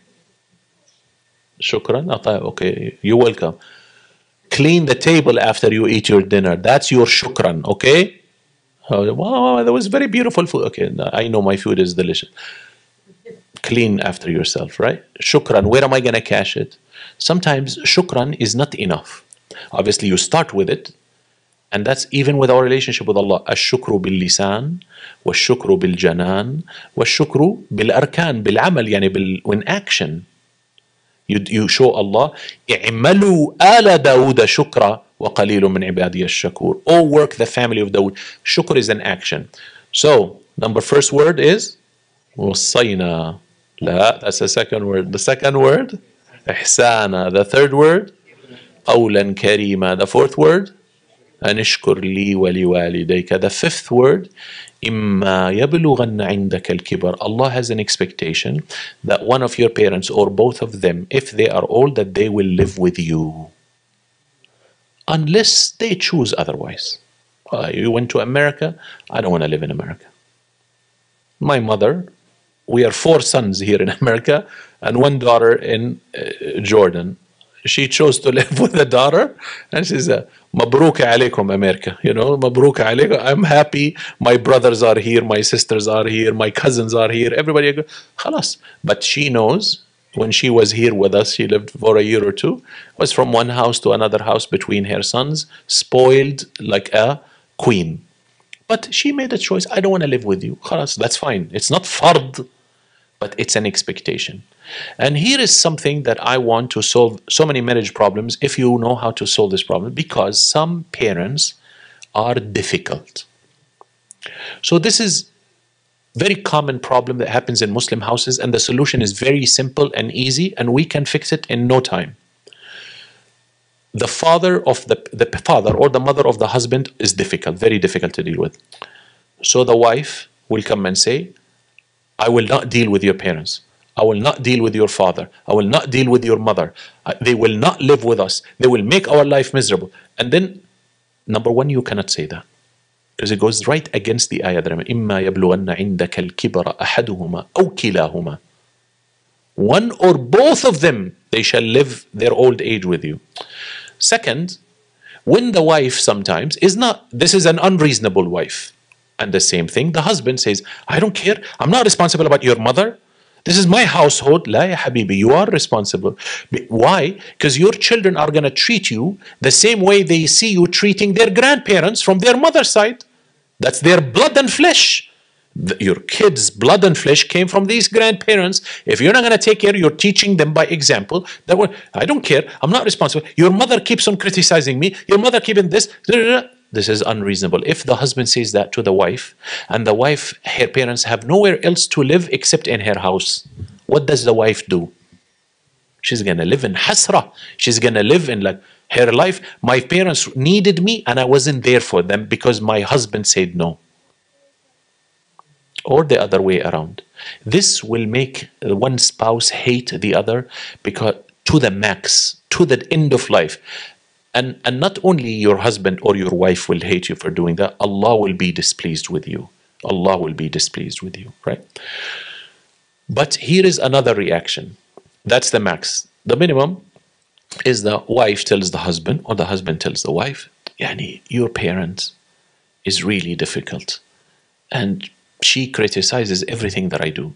And he criticizes as if I'm not the man of the house, as if I'm not the woman of the house, depends who's speaking. So then now the other person becomes offended. Now if you take the other spouse aside and you ask him, is your parent difficult? He'll say, oh Allah, very difficult. My whole life I was so. Why are you denying it in front of your wife? So this is my advice that solves the problem in 5 seconds. The husband and wife are a team. Together they talk. So when the wife tells the husband, your parent is difficult, the husband says, one, I acknowledge, that's true. But what can I do? Allah asked me to take care of them. The wife answered, of course we're going to take care of them. Second thing, your father and mother hurt me and attacked me and humiliated me. And this, the husband answered, oh my God, I acknowledge that. Wallah, the way you reacted was very impressive. You didn't go off on my parents. I respect you for that. I love you for that. You really captured my heart for that. When someone is being humiliated by a parent-in-law, don't deny, acknowledge the pain, acknowledge that your parents are difficult, and then go and do what Allah asks you to do as a team. So the wife will tell her husband, don't worry, your mother is difficult, but she's your mother. And she has a lot of good other qualities. And Allah says we should take care of our parents. Khalas, as long as you acknowledge my pain, and you acknowledge that your parent is difficult, I will work with you till the day of judgment. Because if our children sees that we took care of our parents, they will take care of us. هل جزاء الإحسان إلا الإحسان فبأي آلاء ربكما تكذبان. So that's something. Because the husband and wife cannot acknowledge, because the husband thinks, if I say my father is difficult, my mother is difficult, that's humiliating, she's trying to put me down. No. That's all shaitan work. The wife, if I acknowledge my father, that's a work of shaitan. Acknowledge that your parent is difficult, acknowledge the pain of the other spouse, and now together as a team, handle the parent. Not as enemies, as a team. And then be smart. If it's a small house, rent the next apartment. If it's a house, mashallah, build an in-laws unit or give them the garage with a bathroom with this so that your parent can have their privacy and you can have your privacy with your wife and children. Also, parents like some sort of privacy, right? طيب, it is difficult. Wallah, ya Shaykh, we did all of that and she still criticizes me in everything. طيب, that is your test in life. Handle it. Would you like a bad mother-in-law or would you like cancer? Choose. Life is a test. Which test? Would you like a bad mother-in-law, which is, the word bad is not appropriate.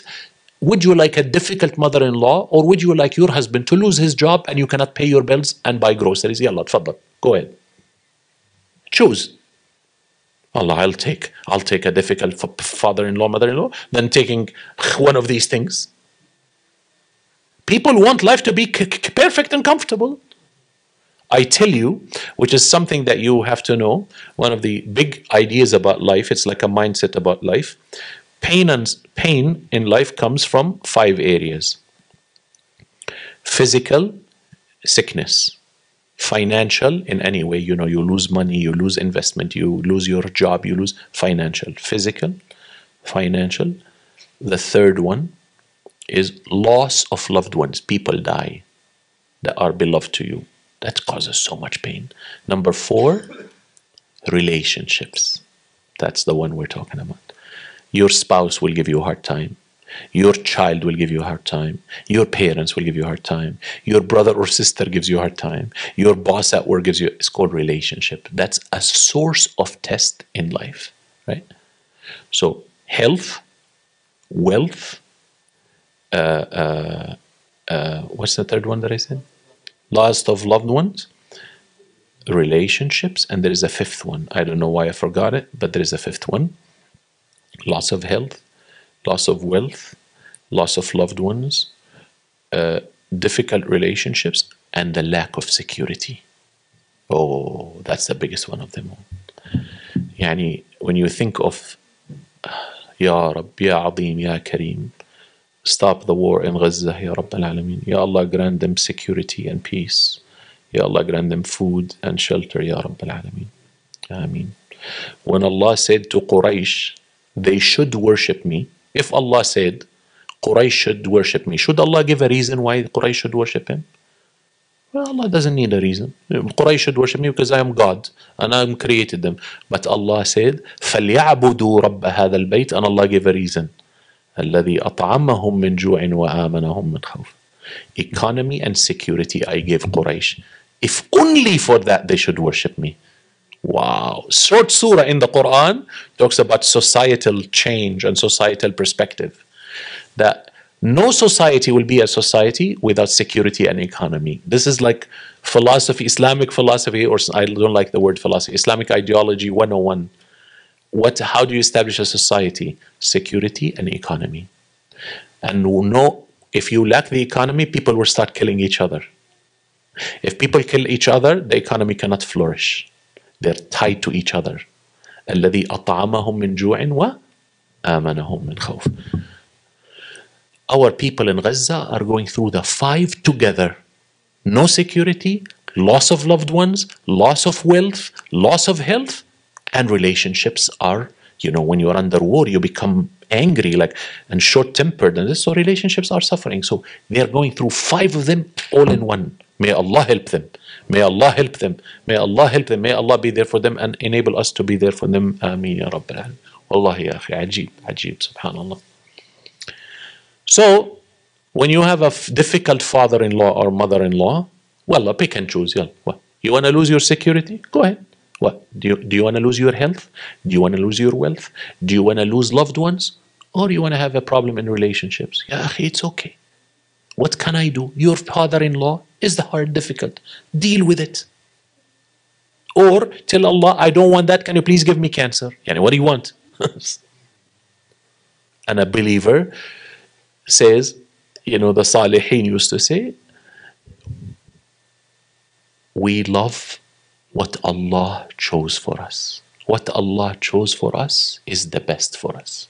قُلْ لَنْ يُصِيبَنَا إِلَّا مَا كَتَبَ اللَّهُ لَنَا. Nothing will happen to us except what Allah wrote for us. You know, the word lana is different than alayna.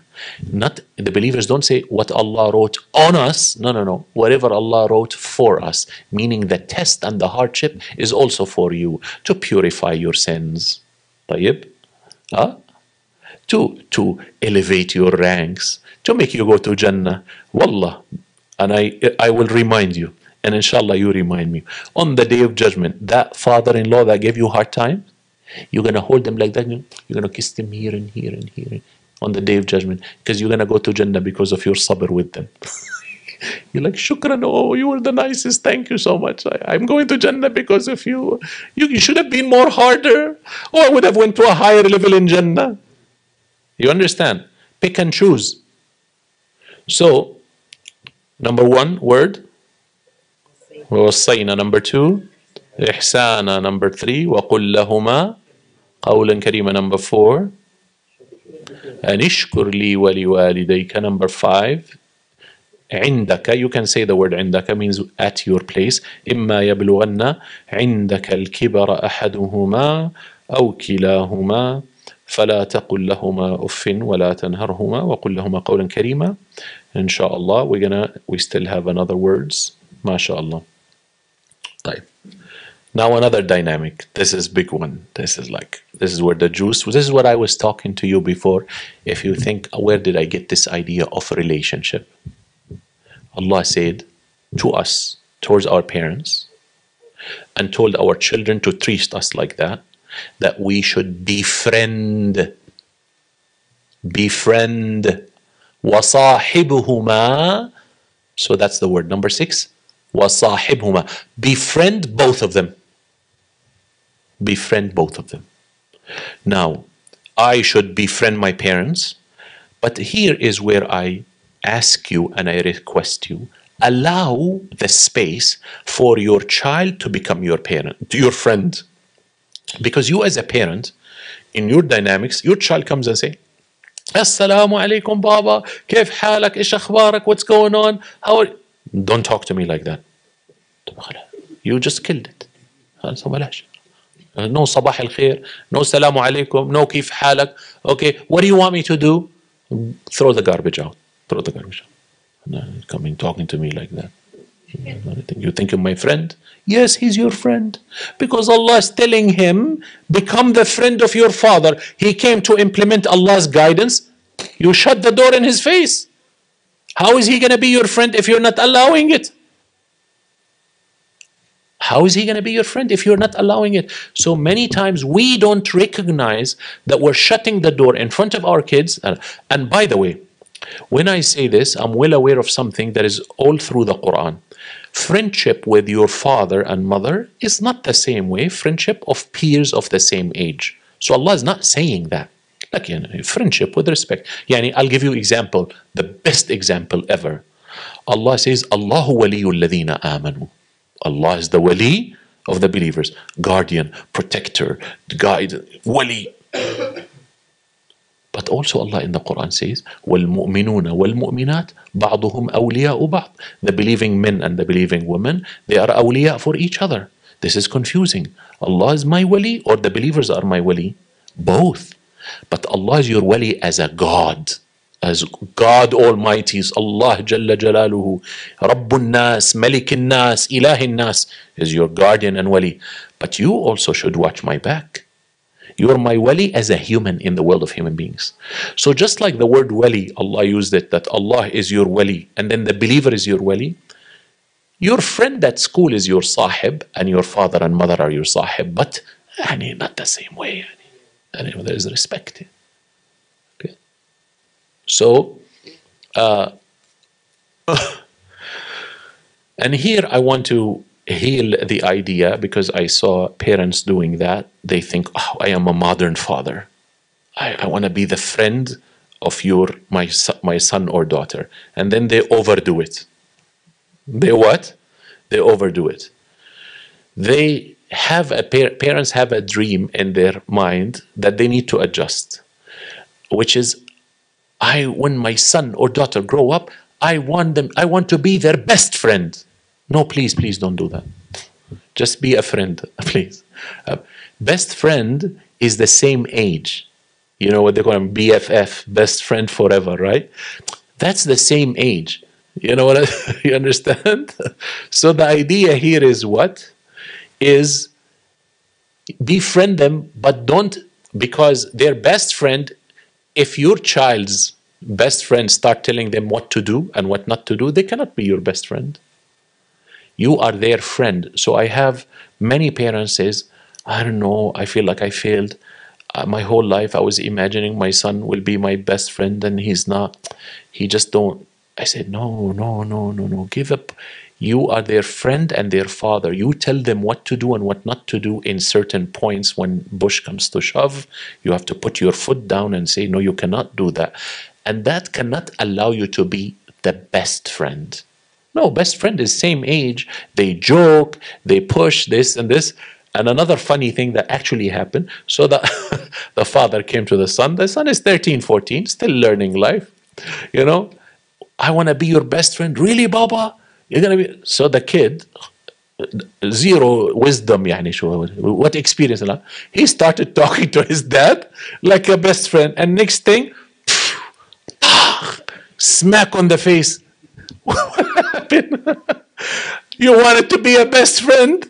But he's 13 years old and he comes to me and he said, my son. And then when he explained the whole thing, I started laughing. He started laughing at himself, right? Because you cannot be the best friend. So we want them to be friend, but not the best friend, because it's a friendship with respect. So be careful, Alhamdulillah.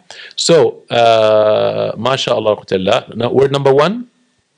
وصينا الإنسان بوالديه. Now, number 2. حسنا or إحسانا. Number 3. كريما وقل قولا كريما. Number 4. أن اشكر لي ولوالديك إلي المصير. Number 5. عندك الكبر إما يبلغن عندك الكبر, that they go to old age with you and at your home. Number 6. وصاحبهما في الدنيا معروفا.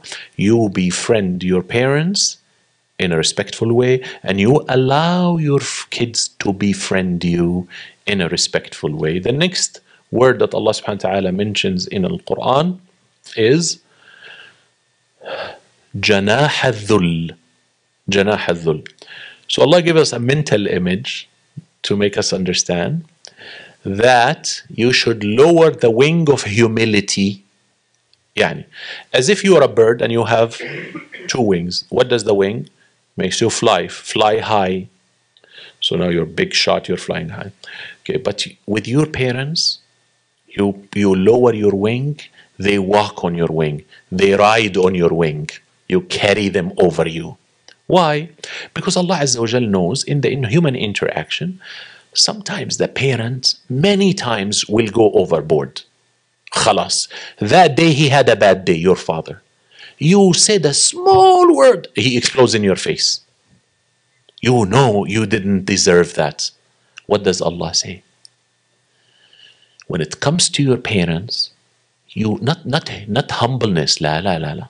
Humbleness, that's with the people, your friends, people outside. No. With parents, humility.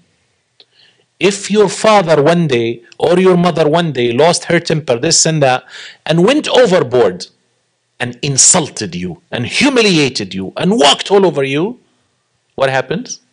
You take it. You take it with a smile, with a dignity, and you go to Jannah with it. It's okay. But that cannot be a daily policy. Every day I'm humiliating you. La.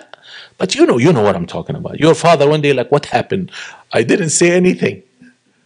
Someone made him upset in the market or something. You're the first one, you got it. You're like, I'll take it. I'll take one for the team. I'll take one for my dad. I'll take one from my mom. You don't know what your mom and dad are bothered with. And so do your children. But I mean, the beating example is an extreme. I'm talking like your parents overreact with you. You feel insulted. There is no I feel insulted with parents. وَاخْفِضْ لَهُمَا جَنَاحَ الذُّلِّ. The wing of humility. The word dhul is not good in the Quran, in Arabic language. Dhul يعني humility, يعني humiliation. Lower the wing of humility. Only Allah tells you to use that with parents, because they have a right upon you, because they devoted their whole life for you. But you don't, as a parent, you don't do it every day to your children. Yani once in a while you overreact. Allah has your back in the Quran. وَاخْفِضْ لَهُمَا جَنَاحَ الذُّلِّ. So this now, lower the wing of humiliation to them. It's okay. If your parent said something humiliating, that's fine. Your mother hurt your feelings, that's fine. I know a lot of kids that they grow up and they are like living a trauma for the rest of their life. They're living as a victim of the past. What happened in the past? That the parents humiliated them. That is wrong. On daily basis, that's what I have been fighting since the beginning of this source. Do not humiliate your kids. Do not treat them like slaves. Do not treat them like soldiers. And you are the generals. I've already made my case, but I'm saying once in a while. The parent said something one day, said another one day. The kid is living in trauma. The kid, I'm saying now 40, 50, 60 years, still upset and mad at their parent that they humiliated them when they were 5 years old and when they were 15, and when they can count the incidents on one hand, and they're still live. Ya Habibi, khalas, let go of it. Let go of it. That's your mom and dad. She carried you in her womb. Let her say whatever she wants. You don't have to get back at her and teach her a lesson and teach her that she's wrong. That's not your place. If you're not going to have patience with your parents, who are you going to have patience with? So Allah said, وَخْفِضْ لَهُمَا جَنَاحَ الذُّلِّ. The next word, مِنَ الرَّحْمَةِ. So now we are at word number what? 8. مِنَ الرَّحْمَةِ, of mercy. Treat your parents with mercy. The mercy, word mercy in the Qur'an is mentioned. One of the ulama, I think he's from Morocco, wrote 14 meanings, 14 colors of mercy in the Qur'an. That Allah used this, and then he said that's a mercy. Yani the rain is a mercy, the rizq is a mercy, the forgiveness is a mercy. 14 different colors of mercy. Let's take one color, which is what I'm talking about. I felt Allah said, وَغْفِضْ لَهُمَا جَنَاحَ ذُلِّ مِنَ الرَّحْمَةِ. The rahmah Allah is referring to here, one of the colors of rahmah is to forgive. Yeah, your parent, God knows what they were.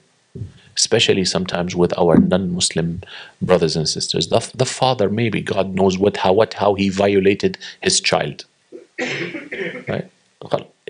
They're not alive, or they're not control of you. If you can find it in your heart to forgive them and have mercy on them, forgive them and have mercy on them. Yeah, sometimes some fathers and mothers really oppress their kids. Really. And I will not make light of that. And I will not say they are fine and they're excused. No, parents wrong, and they will meet Allah, and Allah will judge them, and Allah will do His business with them, punish them or not. For me, may Allah forgive my parents. I forgive my parents.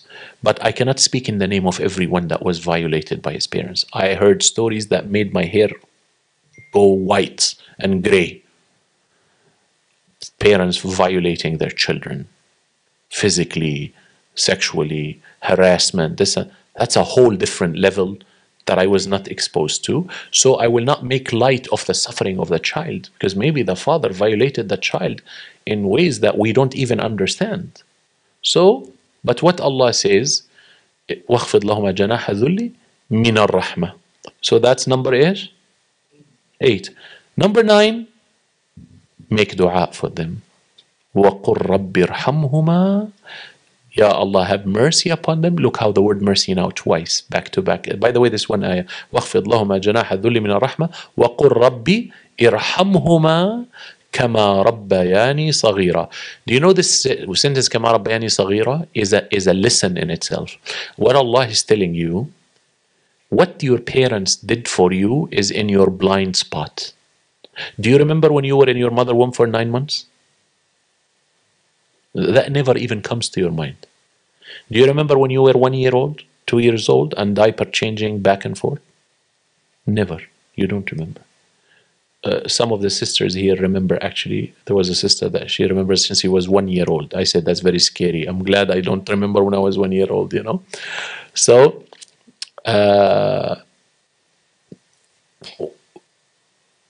the memory start registering very well at age 10 on average human being. So the first 10 years of your life, the love and vacations and I love you, they don't remember it. So Allah reminds you of it. وَقُلْ رَبِّ ارْحَمْهُمَا كَمَا رَبَّيَانِي صَغِيرًا. As they raised me when I was a kid, when I don't remember what they did for me, but they did a lot. كَمَا رَبَّيَانِي صَغِيرًا. Wonderful. So, how many words do we have? 9. And then the final word in the Quran, and positive word, al-birr. So, you know, Sayyidina Yahya, Allah says, وَبَرًّا بِوَالِدَيْهِ. Sayyidina Isa, وَبَرًّا بِوَالِدَتِي. I'm good to my mother. Walidah is the female, walid is the male, or Walidain is both parents. وَبَرًّا بِوَالِدَيْهِ Yahya has birr towards his parents. Isa alayhi salam had birr towards his mother. Okay? So this word birr, it means, like, I don't know, kind and ethical and beautiful and polite and in service of the parent, in service of the parent, in service of the parents, with kindness and a smile and politeness and forgiveness and mercy. Put all of that together, you come up with the word birr. It's why do I mention it the last one? Because 1 through 9 is number 10. It's a summary. So ihsan, do something good, do it with as perfect as possible, and make it beautiful. These are 3 colors of also al word birr. When you do something good towards your parents, that's birr. You do it with perfection, birr. Do it with ihsan, birr. Birr describes the action in the world of relationship. Yani, birr is ihsan in the world of relationships. But the word ihsan can be used in something that has nothing to do with relationship. Yani, وَأَحْسِنْ كَمَا أَحْسَنَ اللَّهُ إِلَيْكَ. And it could be used in relationships. So the word ihsan is general, and the word birr always in human relations. That's why Allah said, the non-believers who don't fight you, nor kick you out of your homes, nor fight you with your deen, treat them with birr, treat them the nicest you can treat them, and be fair. Be fair to them. Justice, yani, just because they're not Muslim, you don't be unfair. No, you justice and beauty. So the word birr is what? So 10 dynamics. So the last, let's go and review. Word number 1, وَصَيْنَا الْإِنسَانَ بِوَالِدَيْهِ. Word number 2, إِحْسَانًا. Number 3, وَقُلْ لَهُمَا قَوْلًا كَرِيمًا. Word number 4, أَنِشْكُرْ لِي وَلِوَالِدَيْكَ. Word number 5, إِمَّا يَبْلُغَنَّ عِنْدَكَ الْكِبَرِ, is to, they go in old age at your home, right? Word number 6, وَصَاحِبُهُمَا, befriend your parents. Word number 7, lower the wing of humility. Of what? Of mercy. Word number 7 is 8 is mercy. Word number 9, dua. Word number 10, al-birr. 10 words in the Qur'an that gives you pure dynamics, but they are all general in nature to allow you creativity for your time and space. Different times. Now you buy your father a car. Before you bought him a horse. So the words are general to allow and accommodate for this. So these things, these 10 words are very important. Let's try for our also English viewers. I realize we're not saying them in English. Word number 1, we highly recommended the human to take care of their parents. Highly. With love and passion and compassion. And word number 2, do it with beauty, perfection, and do something good. Word number 3 is what? Be generous with your words and be generous with your actions and your feelings and your care. Word number 4, be thankful to your parents. Word number 5, take care of them when they become old. Let them live with you and take care of them. Word number 6, befriend them, become their friend. Word number 7, lower the wing of humility. It's okay if your parents try to, one day they humiliated, take it, right? Take it like a champ, they say, right? Word number 8, be merciful to them. Word number 9, make prayers, supplication, and dua for them. Word number 10, all the above combined together with so much passion and so much goodness and so much this. And this is how Allah describes the relationship between us and our parents. Look how in these 10 words, there is a lower assumption that Allah did not mention, which is your kids listens to you. They have to listen to you. But how did Allah say it? He said it 1, 2, 3. If they command you to associate partners with God, or to disbelieve in the existence of God altogether, or to disobey God, then do not obey them, which means obey them in everything else. So Allah does not mention obedience in the Quran as one of these 10 words. It's permeating, it's happening, it's the foundation. Allah didn't mention it directly because Allah knows if He mentions that directly, people will leave the 10 words and will hang out on word number 11. Allah said in the Quran, listen to me. Allah didn't say it and we say He said it. Imagine if He actually said it. So that's what I am saying. So this is a good time to take a break because the next words are what Allah told us not to do with the parents. So there's another 10 words. You're good with that? You're ready with that? So what time is it now? 12:10. Salah is 12:30. Okay.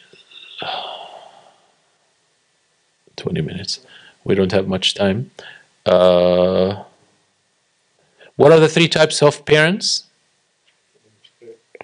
Firefighter, horse tamer, and a farmer. Okay, very good. Alhamdulillah. طيب. Let me see if I can tuck in something small that can fit within.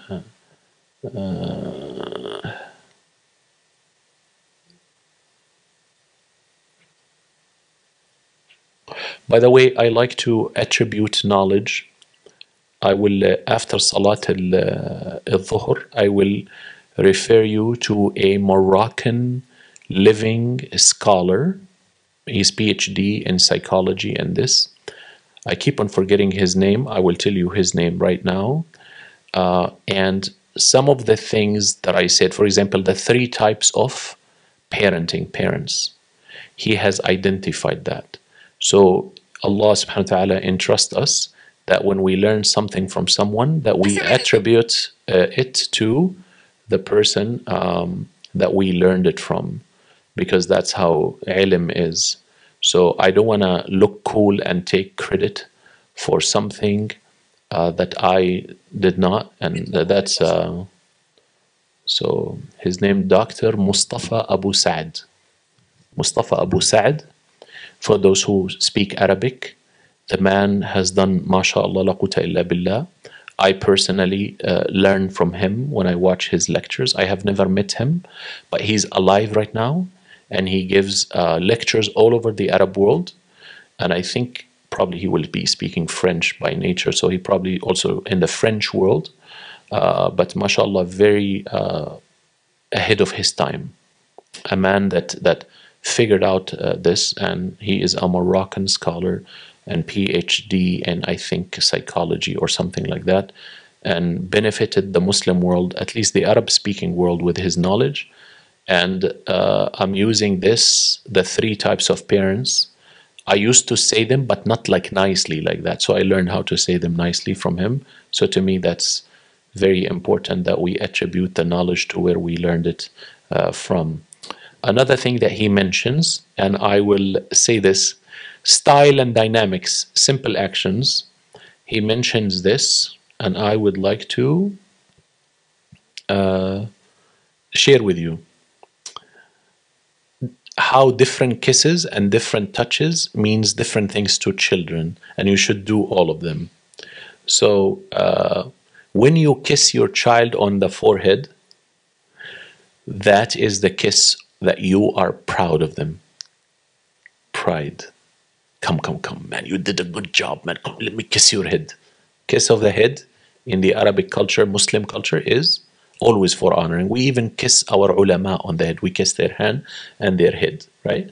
Some ulama don't like someone to kiss their hand, like me, and I'm not even alim, but you know, the idea is I like, if you want to kiss me on the head, that's better. I'll kiss you back on your head and we're even, But the idea is the kiss of the head is what?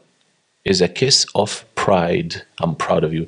The kiss on the, and I'm sorry, and when I say the head, like you kiss here, like on the hair, basically. You hold the head and you kiss the head on the hair, and then you put the head back.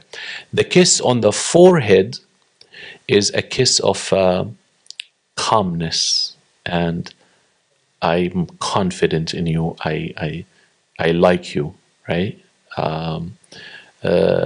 Also, the kiss on the cheeks is the kiss of I love you, right?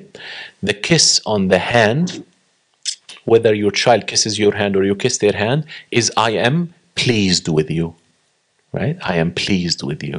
You know, so when you kiss your child on their hand, MashaAllah, you did the good job. I'm so happy, and you kiss them on the hand, right?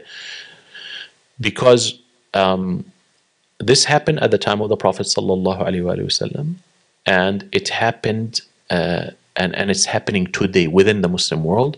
Is Rasulullah sallallahu alaihi wasallam, Al-Hasan al-Hussein, and Usama ibn Zayd were all jumping on him. So he kissed Al-Hussein on his cheek, and then he kissed Al-Hussein on his lips. Prophet ﷺ lips touched Al-Hussein's lips, radiyallahu anhu warda. So Al-Aqra' ibn Habis, radiyallahu anhu warda, was a Bedouin.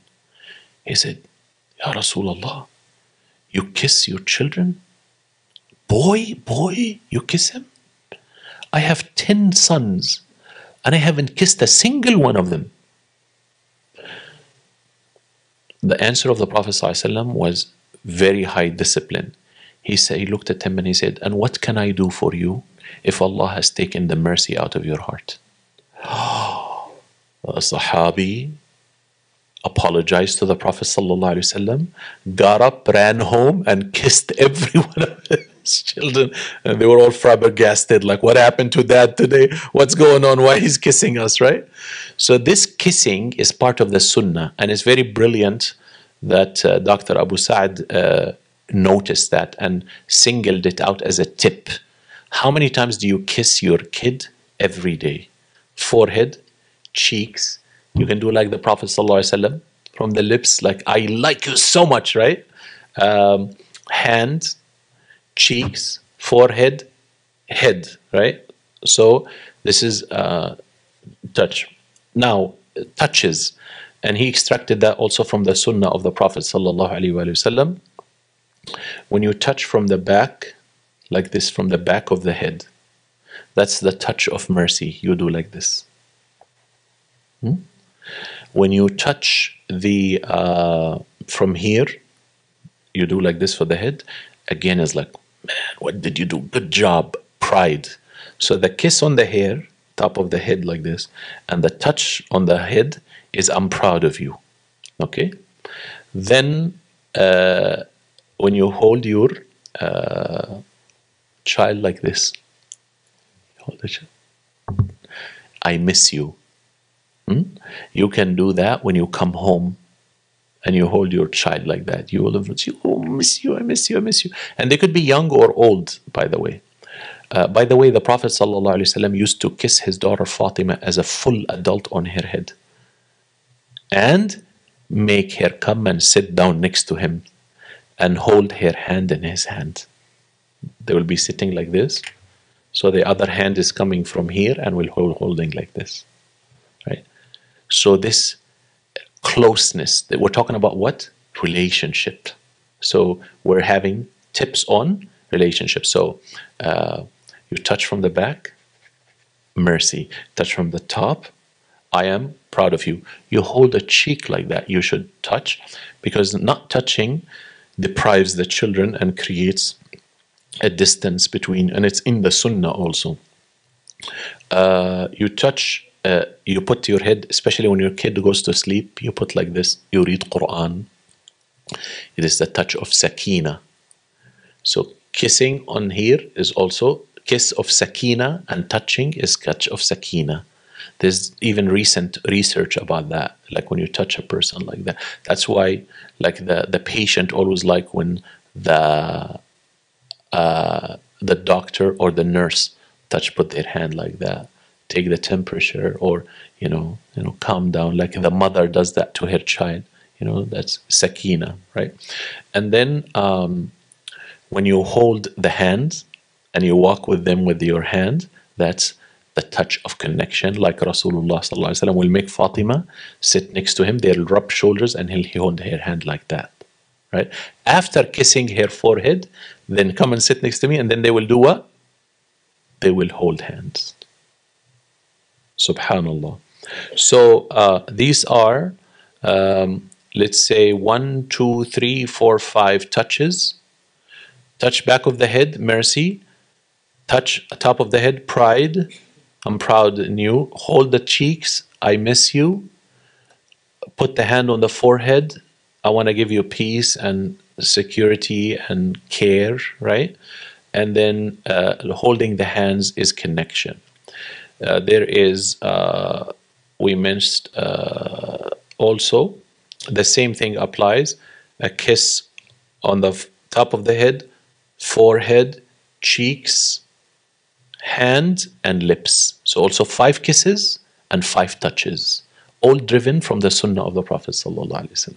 Look, when someone studies and extract things that would not even come to your mind, like how did he even think about that, right? So I'd like to attribute that to Dr. Abu Sa'd, Jazahullahu khairan, barakallah fi. And that will conclude something that could have fit within the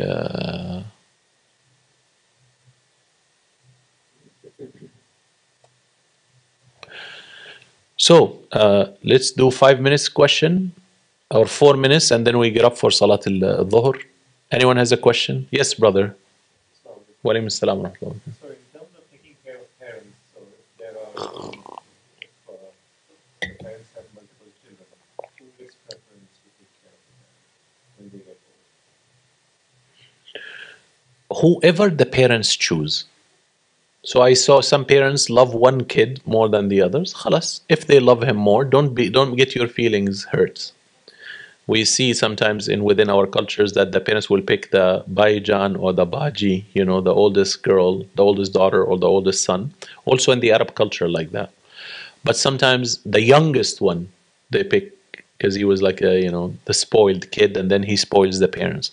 Whatever the parents choose, if the parents choose to go from a house to a house to a house, that's also good.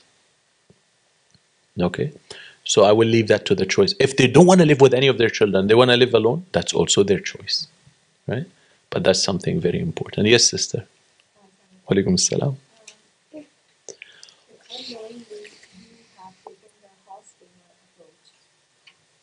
The hostile. A horse tame approach. Yes, yes, yes. Uh-huh. Mm-hmm. Mm-hmm. Mm-hmm.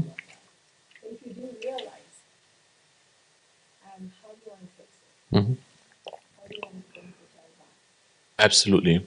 I have seen the thing that fixes, if the parent used the horse tamer approach and was very tough and rough and strict with the kids, and they grew up and they ran away from them, how can the parent fix it? And the answer to that, sit down with them like another complete human being, as I said to you, as another insan, admit to them that you were wrong, acknowledge that you did not do the best, tell them that that's what you knew how to do and what to do it, make them whole and complete.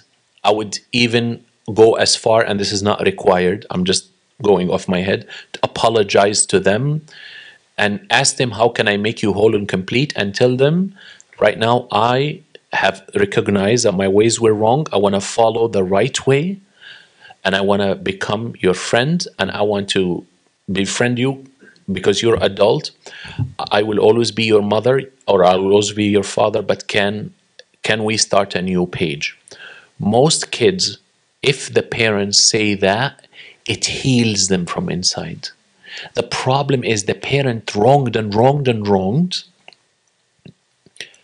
and they will never admit it. And they will never say, I did something wrong.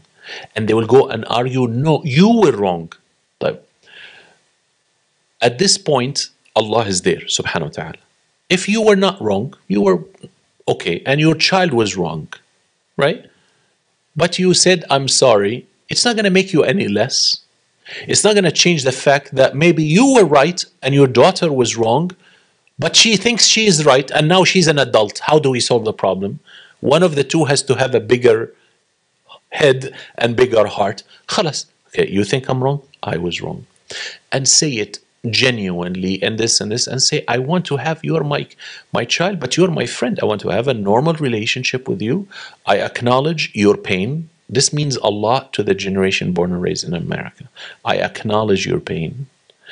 I apologize for it. I want to make you whole and complete again. I want to start a new page. I'm not proud of what I did. I wish I didn't do it. I hope, I wish, because now I found out in Qur'an and Sunnah that that's actually the wrong approach. That's the most I knew when I was a kid and had a kid, which was you. So please, I ask for your forgiveness and let's move forward. And that's in a severe case. Sometimes you don't have to go that I apologize, but you just have to, I recognize, I acknowledge, and this. And then you will find them like you healed something in them. You will find them crying, sometimes weeping and sobbing, that you actually just acknowledged, right? And then they will be more than happy to move forward. But someone is going to take the initiative in this case, and that's what I know, wallahu a'lam, if I said the right thing or the wrong thing. But that's my take on it.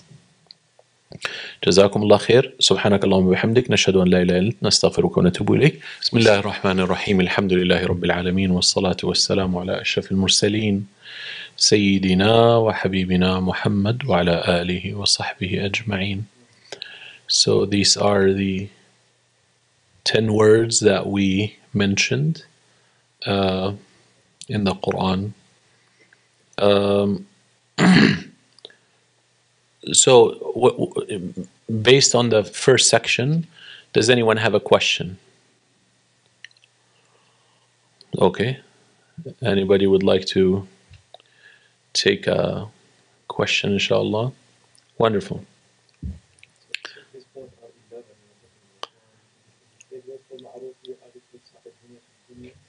Ma'rufa actually is another general word. Actually, thank you for catching it. It's another word in the Quran. وَصَاحِبُهُمَا فِي الدُّنْيَا مَعْرُوفًا. Ma'ruf is in goodness, and also ma'ruf is from the urf also, which is متعارف عليه بين الناس. So when I told you the friendship of father and son is not equal, but friendship of sort of friendship, but with respect, the word ma'rufa explains that. وَصَاحِبُهُمَا فِي الدُّنْيَا ma'rufa, in an acknowledged. So ma'ruf in the Quran has two meanings. First meaning, something good. Al-amru bil-ma'ruf wal-nahi anil munkar. Ma'ruf is something good. But also its fundamental meaning in Arabic, it means something recognizable, acceptable, agreed upon by the society that it is good. Something. So that's the word ma'ruf allows for different cultures to consider different things ma'ruf as long as it's halal. So something could be ma'ruf in this culture, but it's not a big deal in another culture.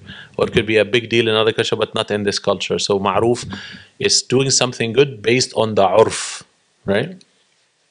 Etc., which is based on the culture, as long as that culture does not deny Quran and Sunnah or contradicts, I mean. So now we need another 10 words that, yes, please, go ahead. Yes, and this ayah, because I mentioned,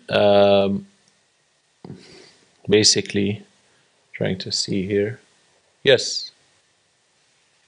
I actually should have my glasses, but that's fine.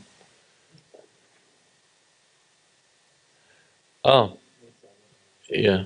بعدين في بيوت إيش؟ أن تأكلوا إيش؟ من بيوتكم أو بيوت أمهاتكم ولا آبائكم أو بيوت أمهاتكم, the houses of your fathers, the houses of, أو بيوت أخوالكم, or you eat at the. Look how the Quran is mentioning these positions in the extended family. أو إيش؟ بيوت إيش؟ إخوانكم أو بيوت أخواتكم, or the houses of your sisters. أو بيوت أعمامكم أو بيوت عماتكم, the father's brother or the father's sister. أو بيوت أخوالكم, the house of your mother's brother the mamu, and the mother of mother sister, أو خالاتكم, or بيوت خالاتكم, which is the mother sister. أو ما ملكت أيمانكم مفاتيحه, something. So again, أو صديقكم, or the house of your friend. So it's talking about here, in extension, the extended family. In other ayat talks about the وَبَنَاتُ الْأَخِ وَبَنَاتُ الْأُخْتِ, you know, the son, the daughters of your brother and the daughters of your sister. So it's very, very, it's actually talking about some hukum fiqhi, but it's interesting that Allah named those. That's the extended family, right, according to the Qur'an. Because Allah mentioned them in relationship to you. And He mentioned it to them in relationship to them. So everyone is reading the ayah as if the ayah came to him or to her. And then you look around you, my nieces, my nephews, my this, my uncles, my aunts, my cousins. And it's a very beautiful thing, alhamdulillah. Anyone else? The list of don'ts. Very good. So Allah told us with our parents, something you all know and you have heard a million times, فَلَا تَقُلْ لَهُمَا أُفٍّ. So uff is a word made of two letters, and it is it denotes I am bothered, I'm overwhelmed, you're giving me too much work, you're giving me a lot, I can't handle it, I don't want to do it, it's too much, leave me alone, come on, why only me, why can't you tell my brother, my sister, why can't I be someone else? This is all within uff. And even, uff means like, oh, come on, man, just leave me alone, right? So this uffin, they say linguistically, it's like the smallest word is made of two letters, and uff is made of two letters. So if uff you should not say, then if the word is three letters, or four letters, or five letters, or two words, or three words, then you shouldn't say it also. Because if the shortest word is uff, Allah said don't say, right? فَلَا تَقُلْ لَهُمَا أُفٍّ. So then what do I say? سَمِعْنَا وَأَطَعْنَا. Whatever you want. I don't worry about it. Done. I love the Kuwaiti brothers and sisters. When the father, or someone older than you, tells you do this, what's the answer? It happened already. Sar, they call sar. Sara in Arabic means something happened in the past. طيب يبا والله جيب لي a glass مي. Sar, it happened. Then they get up and get the father a cup of water. The father asks for a cup of water. What's the answer? It happened. Not I will do it. La la la. It happened already. Look at the beauty of the language. That's so beautiful, the Kuwaiti brothers and sisters. I love the way they talk, mashallah. And their language is musical too. And then they have an old Arabic accent in which they turn the jim into ya. So rijal becomes riyal. Dajaja becomes diyaya. So it's a very unique accent. Them and southern Iraq, they speak this jim turns into ya. So it's very nice. And they're polite people too, mashallah. So, فَلَا تَقُلْ لَهُمَا أُفٍّ. The second one, وَلَا تَنْهَرْهُمَا.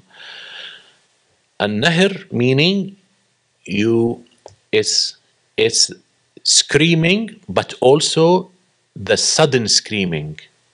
Like you're talking, throw the garbage. No, I don't want to garbage. No. You're bothering me. I don't want to. I'm tired. I don't want to. And then suddenly you go, this is nahr.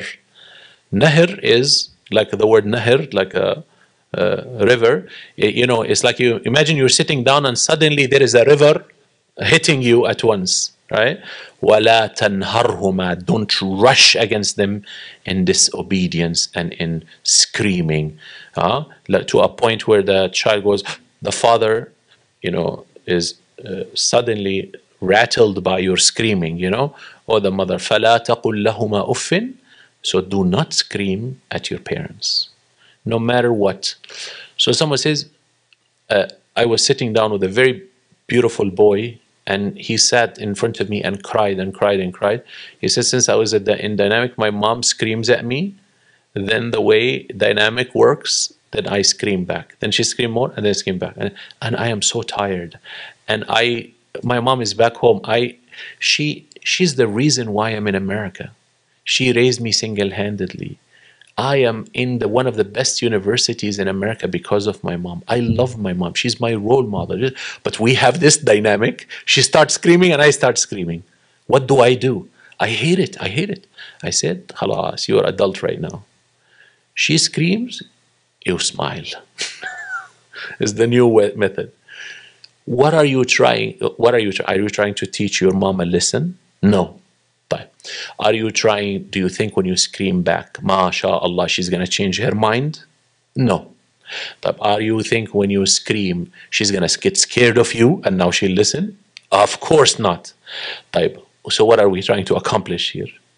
I'll tell you, what we're accomplishing is your nafs is so aziza to you that you cannot even take your mother screaming at you. We go back, وَاخْفِضْ لَهُمَا جَنَاحَ الذُّلِّ مِنَ الرَّحْمِ. الذُّل, humility. Ya akhi, let your mother scream at you.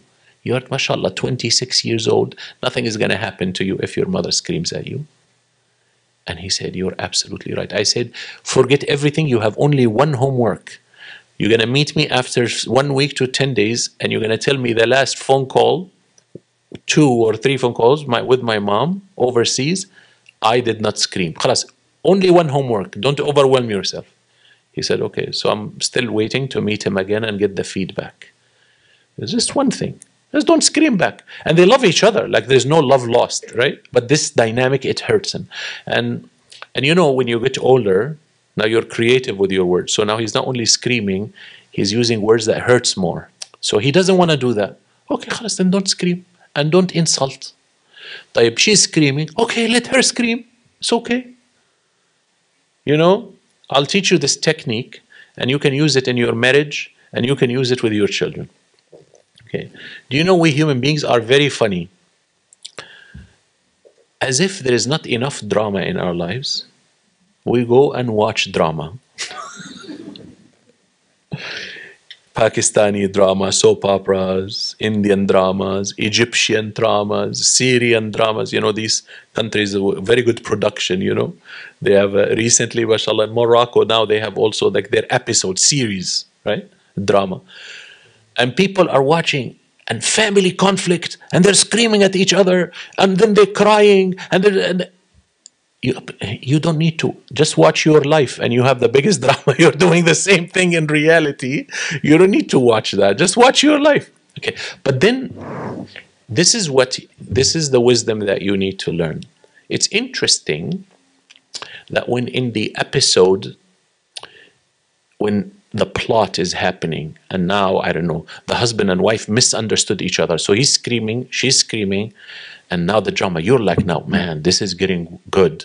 Ah, mashallah, let's watch. And the more they scream, the more like, man, this is, no, the director and the writer, like they did their plot, right? Now I'm enjoying this. Now, okay, man. And then at the end, you discover it was all misunderstanding. But in the beginning, they will not show you that it's a misunderstanding. Like he heard her talking about him or she, something like that. So when they scream or they cry, you actually, because what happened, you have detached yourself from the screen and you know this is something to watch and enjoy. You're actually watching and enjoying. So if the husband and wife are good people and they actually don't like screaming at each other, but they still do scream at each other, what's the technique that you need to apply? Start watching, stop getting involved. The husband is screaming, huh? Yeah, man, this is getting good. No, let's watch. Let's enjoy. The wife is screaming, the husband, man, this is like episode number 30 now. We're getting into like the thick of the whole thing was introduction. Now it's the real meat, the bread beef, right? Let me watch. Your parents are screaming. Watch.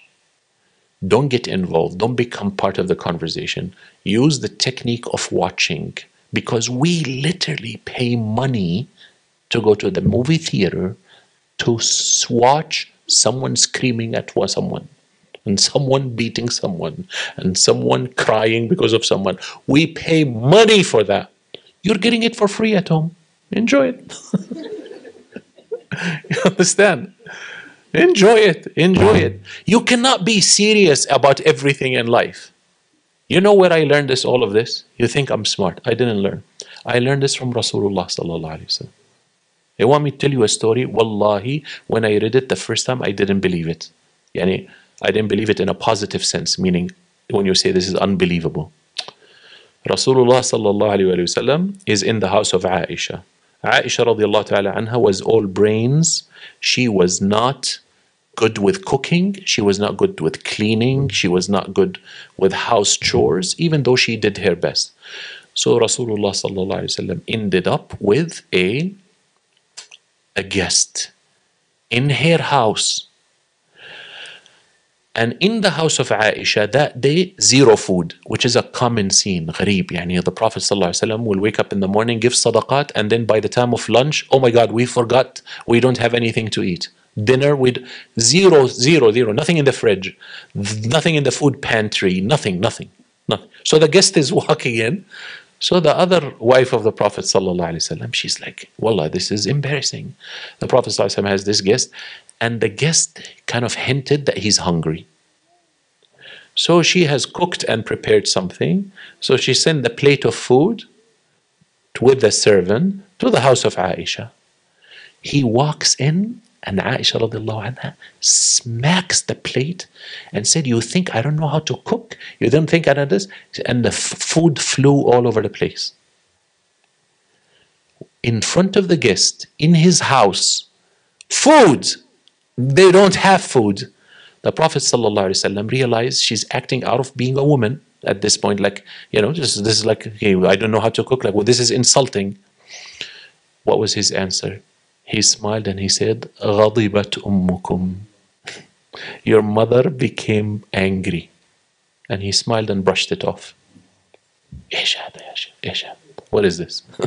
He said, غَضِبَتْ أُمُّكُمْ. Your mother, because she's the mother of the believers. Yeah, your mother became angry. خلاص, let it go. I can see why it could be insulting. طب, what is this?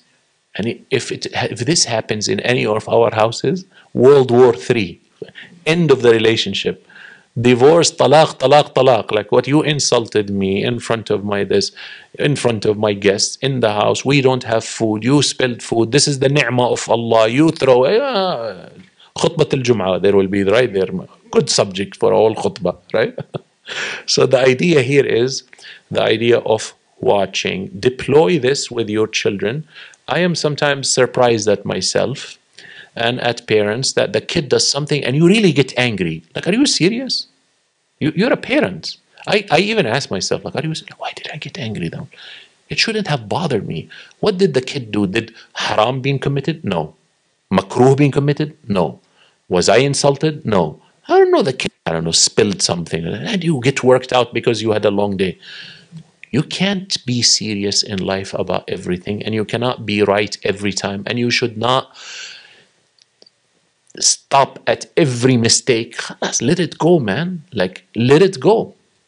This is a child until they become adult, and then let it go. Sometimes you want to say your child goes overboard. You say, you know what? You hurt my feelings, and you walk to your room. No screaming back, no yelling back, no calling names, no this. You hurt my feelings, and you walk back. This rises the standards of the house. The ethics of the house will rise that, oh my God, I hurt my mom's feeling. I hurt my dad's feeling. Oh my God, that is miserable. And they didn't answer, and they didn't scream back at me. And oh my God, you feel so bad because, mashallah, your kids are good kids. Like, because you're good people. There's no criminals here, right? There's no child molesters. Muslims are good people in general. So what did your kid do? Your kids are good like you. Alhamdulillah. So don't be worked out on every small thing. That's another thing. So فَلَا تَقُلْ لَهُمَا أُفٍّ وَلَا تَنْهَرْهُمَا. And remember, Allah is not talking to you to say that to your child. Allah is talking to your child directly and talking to you directly. There's nowhere in the Quran say this to your child. No, no, no. Allah is talking to the child directly. Remember this background, how Quran approached the parenting. There's nowhere in the Quran this is what the parent says to the child. Everywhere in the Quran, bottom up, what the child should do towards the parents. So Allah is saying, do not scream at your parents. فَلَا تَقُلْ لَهُمَا وَلَا تَنْهَرْهُمَا. The third, فَلَا تُطِعْهُمَا, do not obey them, which I keep on mentioning. And in this case, I'm mentioning فَلَا تُطِعْهُمَا. Even literally it means do not obey them when they ask you to do shirk, when they ask you to do kufr, or when they ask you to do disobedience, ma'asiyah. Deny God's existence, worship other gods with Allah, or commit a sin, you disobey them, which means in everything else you obey them. Which I take this command to also mean فَلَا تَعْصِهِمَا. Do not disobey your parents. So 1, فَلَا تَقُلْ لَهُمَا أُفٍّ. 2, وَلَا تَنْهَرْهُمَا. 2, وَلَا تَعْصِهِمَا. يعني do not disobey them, which is in the Quran, فَلَا تُطِعْهُمَا. Number 4, the word that Allah used with Yahya alayhi السلام وبرا بوالديه ولم يكن جبارا عصية أول وحدة وشقية ثاني وحدة. I think yes. 1 second. يحيى عصية ولم يكن جبارا عصية وشقية أول وحدة I think. Okay, because they both ayat sound the same. So Surah Maryam عصية, yes. شقية, تمام. Jabbar, do not be Jabbar with your parents. Jabbar is one of the names of Allah, tyrant. But in the name of Allah Azza wa Jal, it means, Jabbar means can strike at anyone at any moment. Can strike at anyone at any moment. So Allah is Al-Jabbar, is one of Asma'ul Jalal, Al-Muntaqim, the Avenger. These are the names of Al-Jalal. Allah is Ar-Rahman Ar-Rahim, the names of Al-Jamal, the names of beauty. But then there is the name of mighty Al-Aziz, Al-Jabbar, Al-Mutakabbir. These are names that can only be used with Allah. Allah can strike at anyone at any time, stop anyone at any time, has the absolute might and power. What happens when I start acting, and obviously Allah is Al-Jabbar, but also Ar-Rahman Ar-Rahim, but also Al-Adil, but also fair and just and this. So he's Al-Jabbar, but he uses the name of Al-Jabbar with the other names. We are not God, obviously. So Allah said, don't be Jabbar, tyrant, striking back. So do not be a tyrant with your parents. Be a tyrant. Do not be a tyrant with it. Be a tyrant with a tyrant outside the house. But be a tyrant with your parents. That is, and this is something that I see and exists in the world, in which the child becomes like a curse and a source of pain and suffering to the parents because he's attacking. There's a difference that I see. I was dealing with a case. The child comes home, goes into the room and closes the door. Never disrespects the mom or the dad, never says any bad word. But he's heartbroken over his childhood, whatever happens, and blaming the parents. But he doesn't scream, he doesn't beat, he doesn't yell. They ask him for anything, he will do it. But he's refraining from being nice and, good child. He's refraining from that. So I told the father and the mother, Alhamdulillah, your child, you have to see the blessings in it. Your child just goes in and locks the room. He doesn't want to talk to you, but you ask him for anything, he does. Right? They said right. Including throwing the garbage out. including all the things. So we cannot consider one level of disobedience, like your child is hurt, with another level of disobedience. Jabbar is the kid is giving pain and stuff actively. The kid is screaming, yelling, pushing, could be even beating his parents. Huh? He could be even beating his parents. So at the Khilafah of Sayyidina Umar ibn Khattab, he saw a person being rude and to his father, and he said, "Why are you doing this?" He said, "I saw him doing this to his father." He said, "A'udhu billah, don't ever do that again."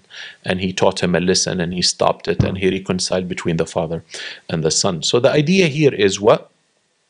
لم يجعلني جبارا, and then the next word is عصية. عصية is frequently disobedient. من معصية. So when someone disobeys and disobeys and disobeys and disobeys, can you, akhi, every 10 obedience, maybe you disobey once. Yani something we can swallow, humanly possible. But عصية, عصية, عصية, yani this is a problem. So Allah said, do not be عصية. And the other one is شقية.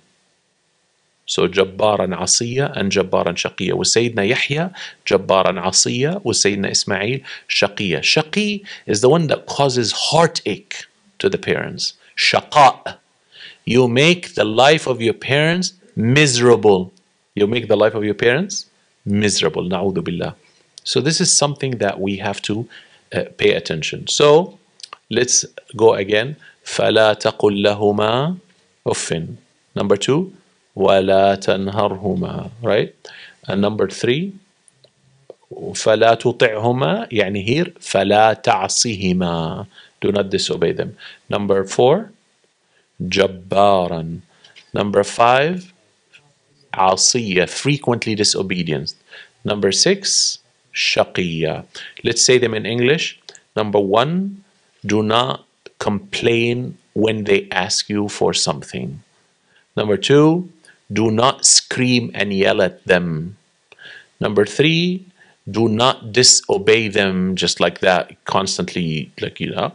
Number 4, do not be a tyrant with them. Number 5, don't be frequently disobedient, like rebellious, right? Number 6, do not make their lives miserable.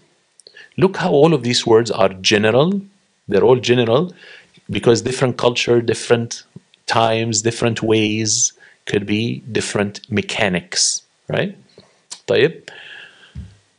Number 7, which is mentioned in the hadith but not in the Quran, which is al-uquq. Aq. Aq means someone who is the same world but different color.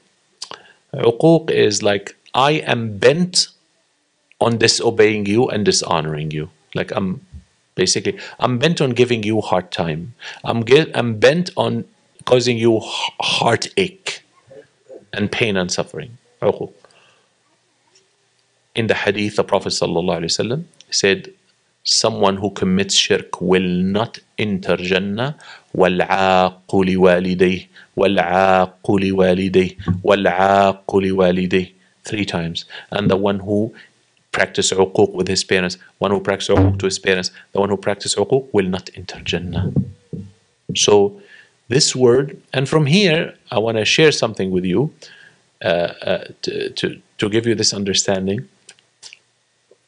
You know how the word birr is the 1 through 9?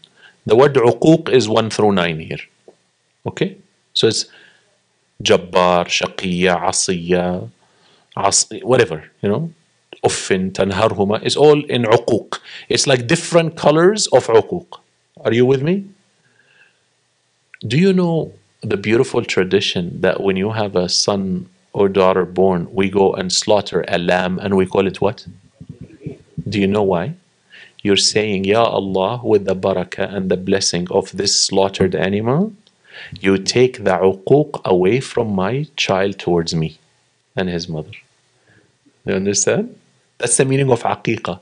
Yani, we're gonna slaughter the disobedience now. Yalla, bismillah. We're slaughtering the disobedience right now. We're done. Ya Allah, please make this child not aq. Because again, if your child doesn't listen to you once in a while, come on, he's a human. Let it go. If your child once lost his temper, he's became 13 and for the first time he screamed in his life, let it go. Don't, and this is a big warning, don't say to your child, you're disobedient. You are teaching him what to say to himself, and he's going to, for the rest of his life, say, I'm a disobedience, I'm disobedience, I'm disobedient, especially if you repeat the word. Don't make your child someone that he's not.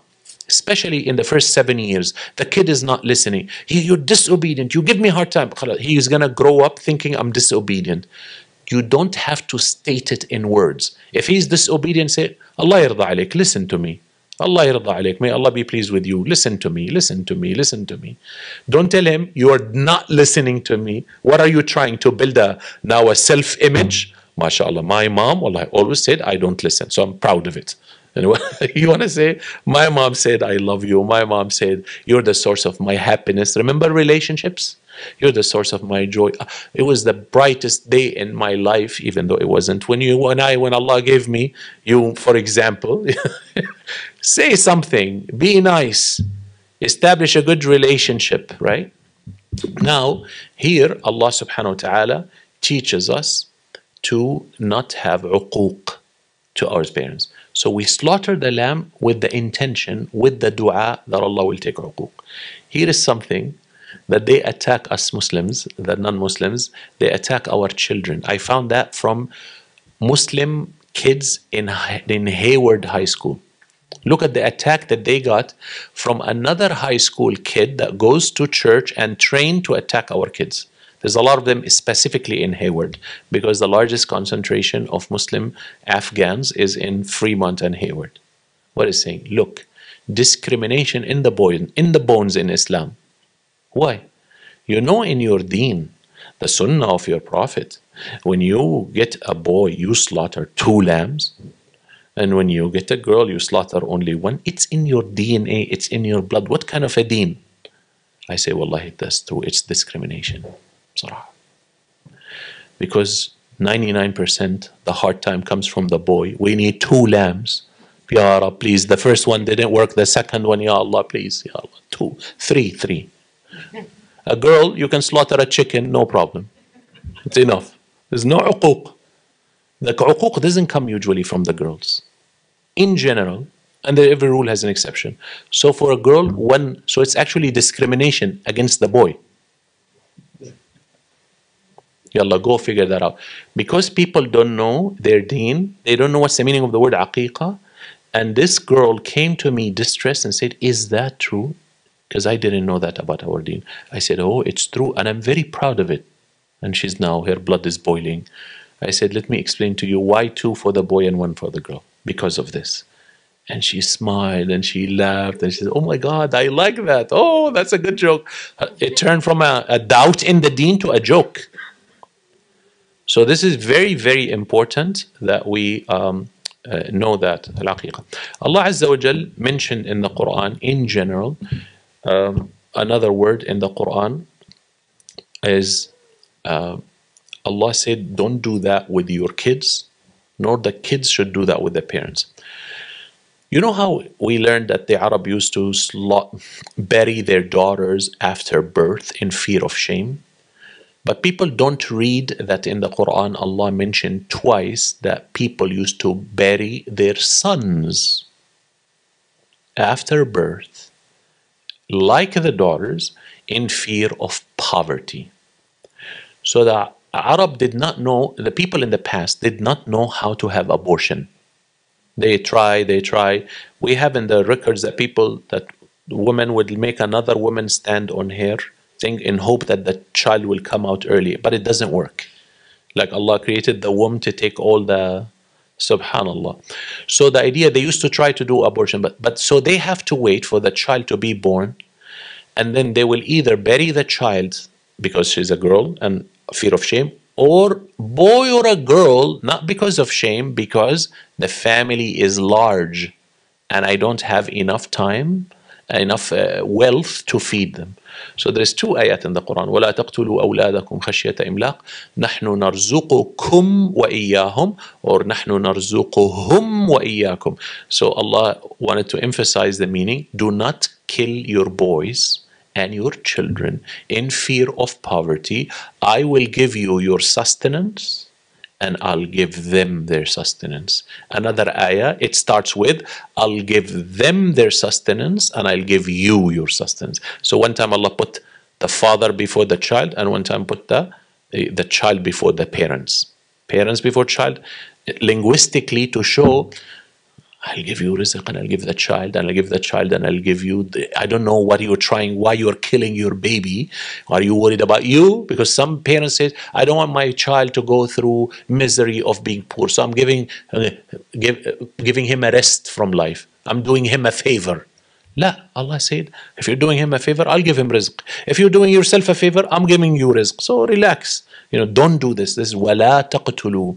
Do not kill your children. So this, Allah tells us with our children and with our parents not to be bakhil, bukhala, which means miserly and stingy. Meaning we don't spend, we don't give, we don't this.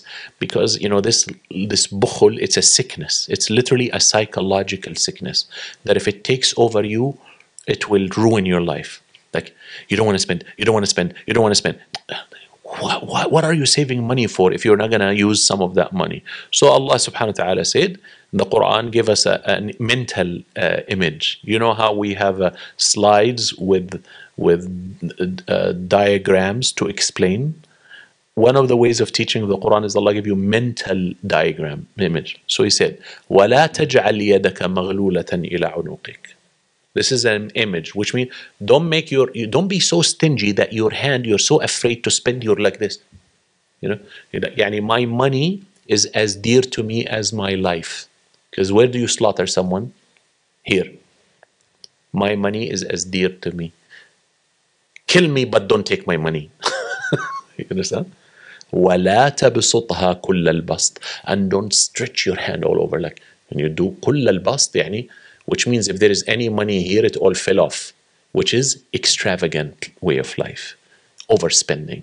وَلَا تَجْعَلْ يَدَكَ مَغْلُولَةً إِلَىٰ عُنُقِكَ وَلَا تَبْسُطْهَا كُلَّ الْبَسْطِ وَابْتَغِ بَيْنَ ذَلِكَ سَبِيلًا.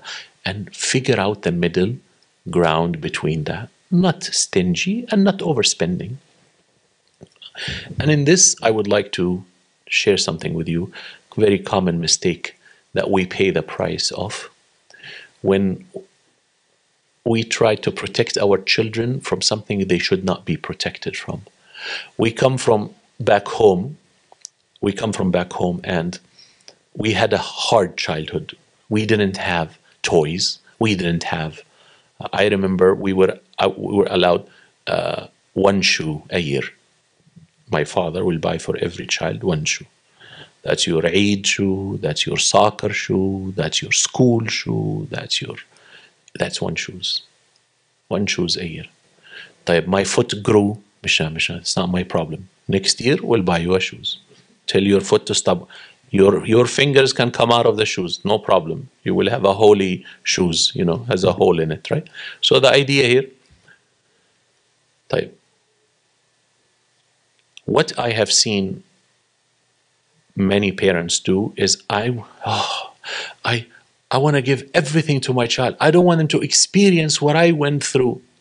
You have just stolen the love of struggle and the love of growing and the love of having from your child. So listen to this after thinking so much about this topic because I saw it affecting so many homes. So this is a rule in life. I came up with this statement. If you grow up having nothing, you would want everything. So mashallah, look at you. You went to college and university and came to America and learned good English and got a job, then a better job, then a higher position, then opened your business. Then you have this and you come a startup and you have saving and you have a home and you have a car. Where we look at you and you're a child, one piece of bread, eating dry piece of bread, nothing. Now Doctor says, stop eating meat, your cholesterol is hitting the high. And you used to eat meat once every Eid al-Adha. What happened? Okay. Do you know, when you have nothing, you want everything. When you have everything,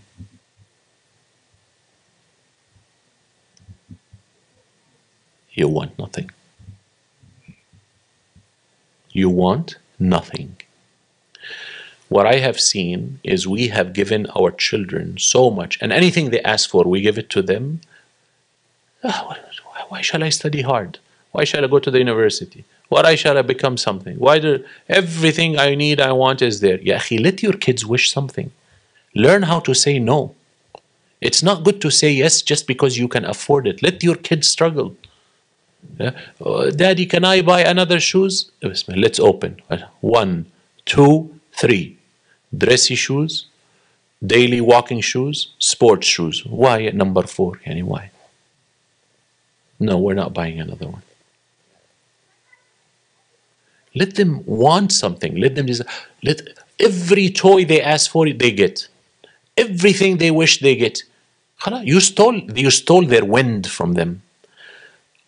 If you look at all of these big guys that became rich, including yourself, you all came from poor background. What's our problem today with our kids? I want to be a YouTuber. MashaAllah, MashaAllah. I want to become an influencer. In what? I don't know, but I want to be an influencer. Yeah, I'm not sure even what I want to influence people to do. Just the job title sounds good. Another one, I want to be a content creator. Allah, Allah, Allah, Allah. What content, mashallah? What? Fishing? What? Hunting? What? What? I don't know, but I want to be a content creator. Sounds good to me. I want to be a rapper. There's 350 million people in the United States. Do you know the name of 35 rappers? If you're lucky, maybe you know the name of one or none, especially for our generation. But for our kids, they can name for you 10 rappers. It's not even 350 million. It's not even 1 in 10 million ratio of success. I want to become Michael Jordan.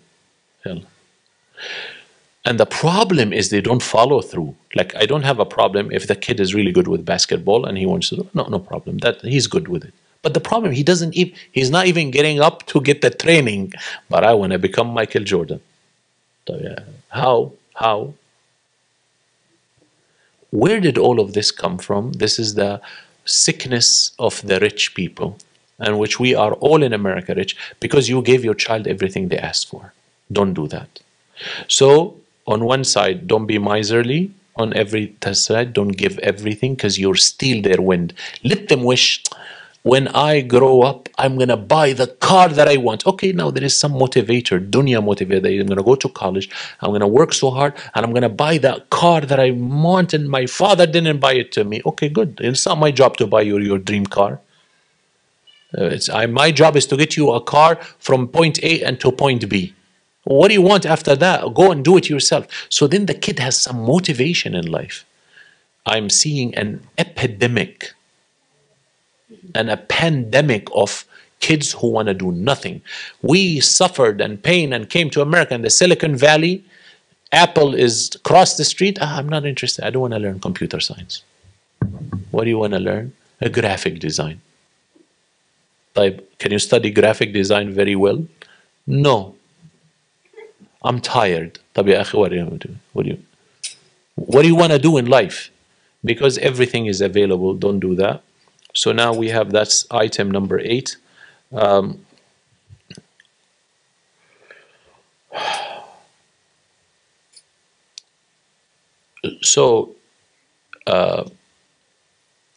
was 2 Sahabis, father and son, and the son was complaining that the father was taking his money away, like he will make money and he will take it and use it. So he complained to the Prophet sallallahu alaihi wasallam. He told him, "Anta wa maluka li abik." You and your money all belongs to your father. So the idea here, do not be stingy. Do not be stingy. That goes with a daughter with her mother, the daughter with her father, the daughter, you know. So these are 8 don'ts. I have another 2, but I will not mention them because they are in the general context. إن الله لا يحب كل مختال فخور. Don't be arrogant with your parents, right? And don't have an attitude. ولا تصعر خدك للناس. Don't have an attitude with your parents. It's not necessarily that you're saying no, but you keep talking to them. You know, I don't want to do that. I don't know. Leave me alone. This is the idea of when I raise my cheek up like that I'm being arrogant and I have an attitude. I'm like have a big ego with the parents. So the other 2, don't have an attitude. Number 10, don't be arrogant. So number 1, don't say off, complain to them. Number 2, وَلَا تَنْهَرْهُمَا. Do not scream at them. Number 3, فَلَا تَعْصِهِمَا, which is mentioned فَلَا تُطِعْهُمَا. Do not disobey them. Number 4, جبارا. Number 5, عصية. Number 6, شقية. Number 7, العقوق and العاق. Number 8, do not be stingy with them. Number 9, do not act with pride with your parents. And number 10, don't have an attitude. These 10 don'ts mentioned in the Quran and in the Hadith, right? So I would like to stop here because the rest is more detailed techniques, but I believe it's you know, there is a whole other list that needs explanation. Do not blame. Talk about the solution. Do not compare your kids with their brothers and sisters or with other kids. Tell them what you want from them. You want to talk about others, then don't talk in comparison. Just talk about the others alone. Wallahi, this brother, you know, this kid, I came to hear this kid, man, he finished school and he's already working. The kid will get it that you're telling him that. But don't tell him, why you're not like your friend, he finished his school and he went working. Don't talk as a comparison. State what you want. State the example, but don't say, compare him explicitly, right? Don't blame them. Don't compare them. Don't make fun of them. Don't make fun of your kids, seriously making fun of them. I see parents do that. Like, look, you're a loser. You don't know how to do anything. Literally, they talk to their parents like that. Do not call them names. Do not call them names. Do not use violence with them. Do not generalize. They didn't do their homework. You always don't do your homework. Okay, listen. Why generalization? They got in A, B, C. What kind of a child you have a C? You never study. You're always playing. This is generalization. Okay, he got 1 C. Maybe the guy has actually a problem with that topic. Maybe he was sick. Maybe he missed an exam. Maybe you don't understand. But we love to generalize with our kids, which is not fair, right? So don't generalize.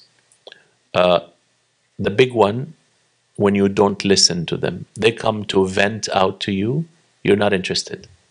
Oh, you know, today, I think I was bullied. Like there's this kid, like he's telling you about bullying and you're not listening. Because you think your relationship with your child is you speak, they listen, you tell them what to do and what not to do, and it ends there. Sometimes the kid is about to explode from how much pressure they're facing at school, right? So do not ignore them, meaning listen to them. Do not scream. Obviously, this we already mentioned it. 2 things. Do not overlove. Yani, you know the love that makes you like so attached, and then your kid, can I go and be with my friends? No, I love you, I want to hang out.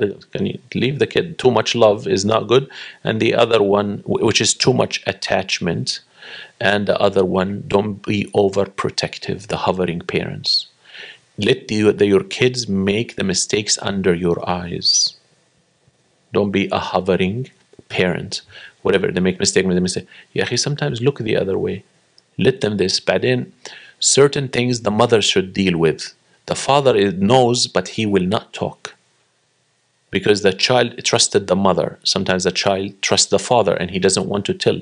You can tell, but don't blow his cover. If he trusted you and told you don't tell another person, make sure you don't tell the other person, or you tell the other person never ever to bring it up, because then they will not trust you again. So don't expose them, right? So don't expose them. And you know the most embarrassing thing when you expose the child, or you try to raise your kid in front of his friends, please don't do that. Please don't do that. Don't try to raise your child in front of his kids to embarrass them. That's another big don't. طيب, do not overprotect. Let them make mistakes, as long as the mistakes are within the halal world. I'm not talking, let them go mistakes, drink alcohol, use drugs, commit haram, go gambling, go to a club. We're not talking about that. We're talking about mistakes within the home, within the halal world. We're not talking about mistakes. Because if your kid, as I said yesterday, if your kid is in public school, may Allah help you. And I don't know how you go to sleep, but maybe some of you have figured it out. I've never figured it out, and I don't want to figure it out. And I will never risk any of my children to be brainwashed day in, day out, day in, day out. I don't, we barely spend time with our children, and they're spending 8 hours in school. All of the talk, all of the talk, all of the talk that is 100% against our faith, our tradition, our culture, our norms. It's 100% against it. They're talking, and then you expect your child to be no one, right? To not be affected by all of that. I will not experiment with my child. Sheikh Yusuf Estes said something which he's definitely direct, that I cannot talk like him, but he was talking in one of his videos that if you're okay in putting your child in a toilet and flushing him down the toilet, then you should be okay sending him to where he doesn't belong, because that's flushing him to the drains, to the sewage of the society. That's Sheikh Yusuf Estes. He's definitely direct and very harsh with his words, but I have seen the pain and suffering again and again and again. Finally, I want to say something to you. It's in your blind spot, and I don't think anyone ever prepared us for that. Alhamdulillah, yesterday someone asked me, said, I have a 12 years old. Okay, I want you to understand something. We human beings completely evolved to a different human from age 13 and up. So if you're building that your kid goes to public school, or does what, and he's the most loving, caring, kid, and that's what you're building your security on, then you have absolutely no idea what's going on in this world. Especially if your kid is going to public school. Age 12 is the last year your kid should be in that school, and then you should pull them out. Why? Because the kid himself will not know what hit him after he hits puberty and 13 and he goes to high school. It's not possible that he can keep it together. I'll tell you something, and you will laugh at this. I dare you and challenge you, don't go to the same school that your kid goes to, high school. Find another high school, and you go and volunteer in that school, in a high school. After 2 weeks, you're going to come home acting like a teenager. You, the parent. You're going to come back acting, and your child will be like, come on, stop acting like a teenager. That's me. That's not you. The environment is so powerful, especially high schools. It's the most dangerous experience within the American experience, high school. American parents who don't have halal and haram, who don't believe in God, an atheist, are pulling their hair when their kids go to public school, high school. It's not possible to keep it together. In my judgment, it's not. For some kids, they know how to keep it together. For some families, they know how to keep it together. I think these families are 1 in a million and 1 in half a million. So I will never take that risk with my child.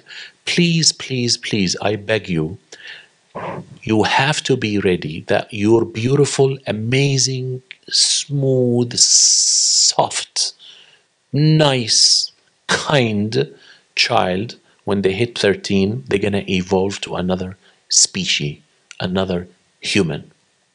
If they, when they evolve to this new stage in life, if they're not in a good environment and they have good friends and you've done your homework from age 1 to 12, only Allah will know what you're going to go through. But this is a daily heartbreak for me. Ya Sheikh, my kid, she was the best girl. She was unbelievable. Sheikh, I'm telling you, you don't understand. She was the nicest. All the other parents used to compare their daughters with my daughter. Sheikh, you don't understand. I cannot believe it. I'm gonna die. This is different. She doesn't talk to me. She yells at me, screams at me, leave me alone, shuts the door in my face. Please, Sheikh, I'm dying. I don't know what to do. Because you did not expect this to happen. I am telling you right now, expect this to happen when your kids hit 13 and they start going to high school.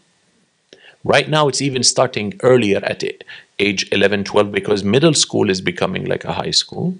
So, but please, the thing is, like in your head, you're saying, no, I raised this kid very well. Okay, no, I know my kids. Please, you don't know your kid. It has nothing to do with you or your kid or the way you raised your kid. That kid, if you put him in high school with that pressure, with that way of thinking, preached and to him every day, and especially if he's in public school from age 1 to 12, he's not going to know what hit him. He doesn't know what happened. You will not know what happened. That's just how life is.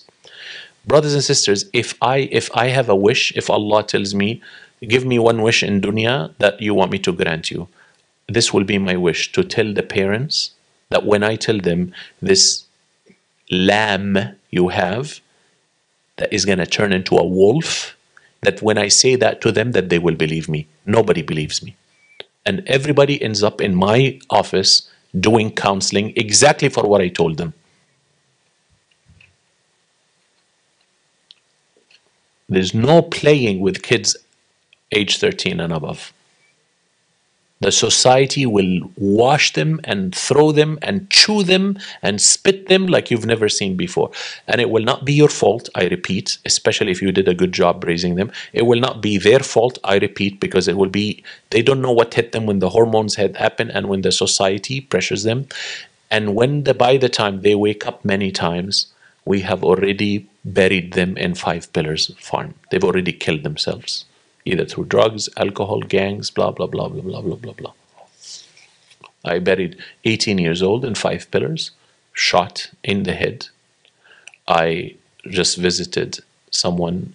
It was a miracle that he's still alive. His friend walked in because he was in the wrong environment with the wrong people because of public school. So his high school friend, he took money from him. He didn't return it. He walked at his apartment in the shower and shot him 3 times. He should be dead. But subhanAllah, he got paralyzed from the neck down. And he will never walk again in his life. What? 27 years old. This stuff goes ugly so fast, so bad, you don't understand.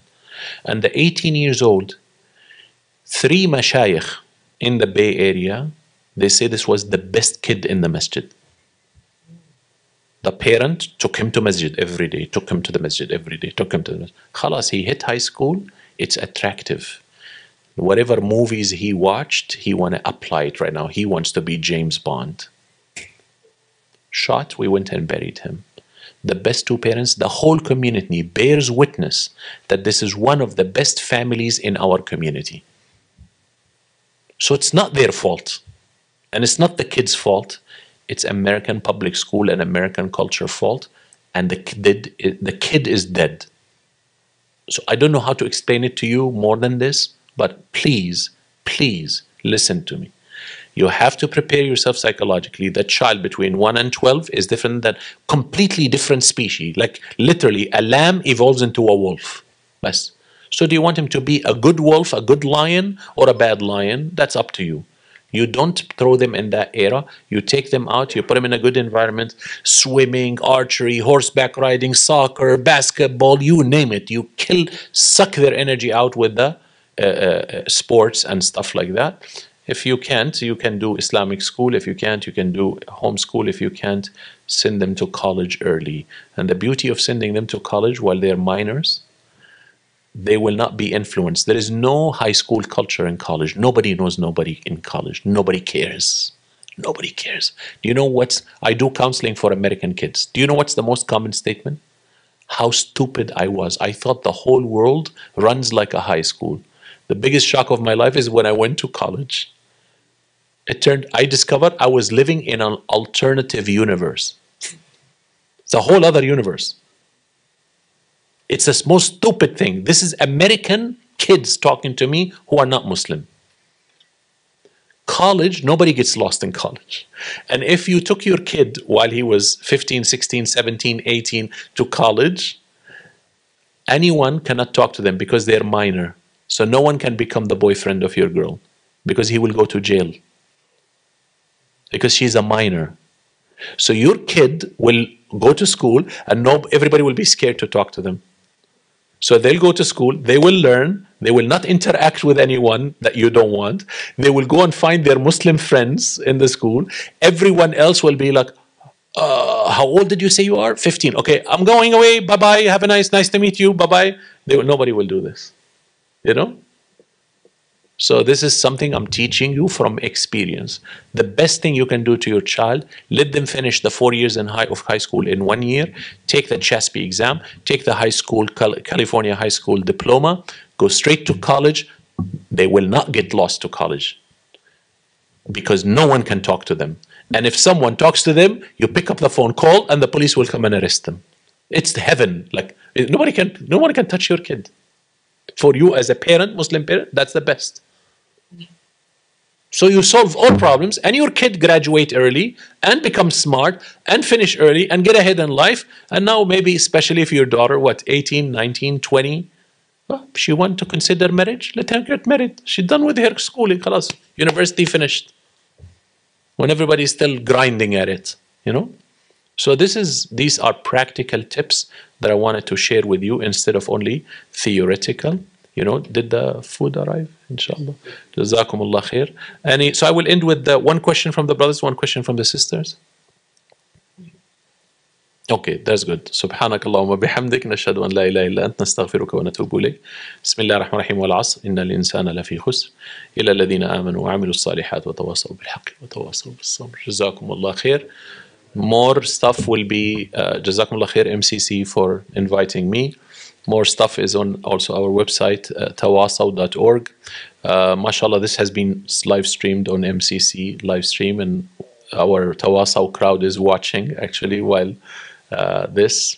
I was told that a lot more people would have came back because Thanksgiving week, but it was the only weekend that I had open for the next 2-3 months. So Alhamdulillah Rabbil Alameen. Inshallah, we see you again. And Jazakallah khair, Brother Zahir, you should say thank you to this man. He's been chasing me for 1 year, and finally I'm back after 3-4 years of being in MCC. Such a pleasure, such a beautiful masjid, beautiful community, amazing brothers and sisters. If I said anything that hurt your feelings, I didn't mean that, but I'd rather make you cry today and laugh tomorrow than make you laugh today and cry tomorrow, inshallah. Assalamu alaikum wa rahmatullah.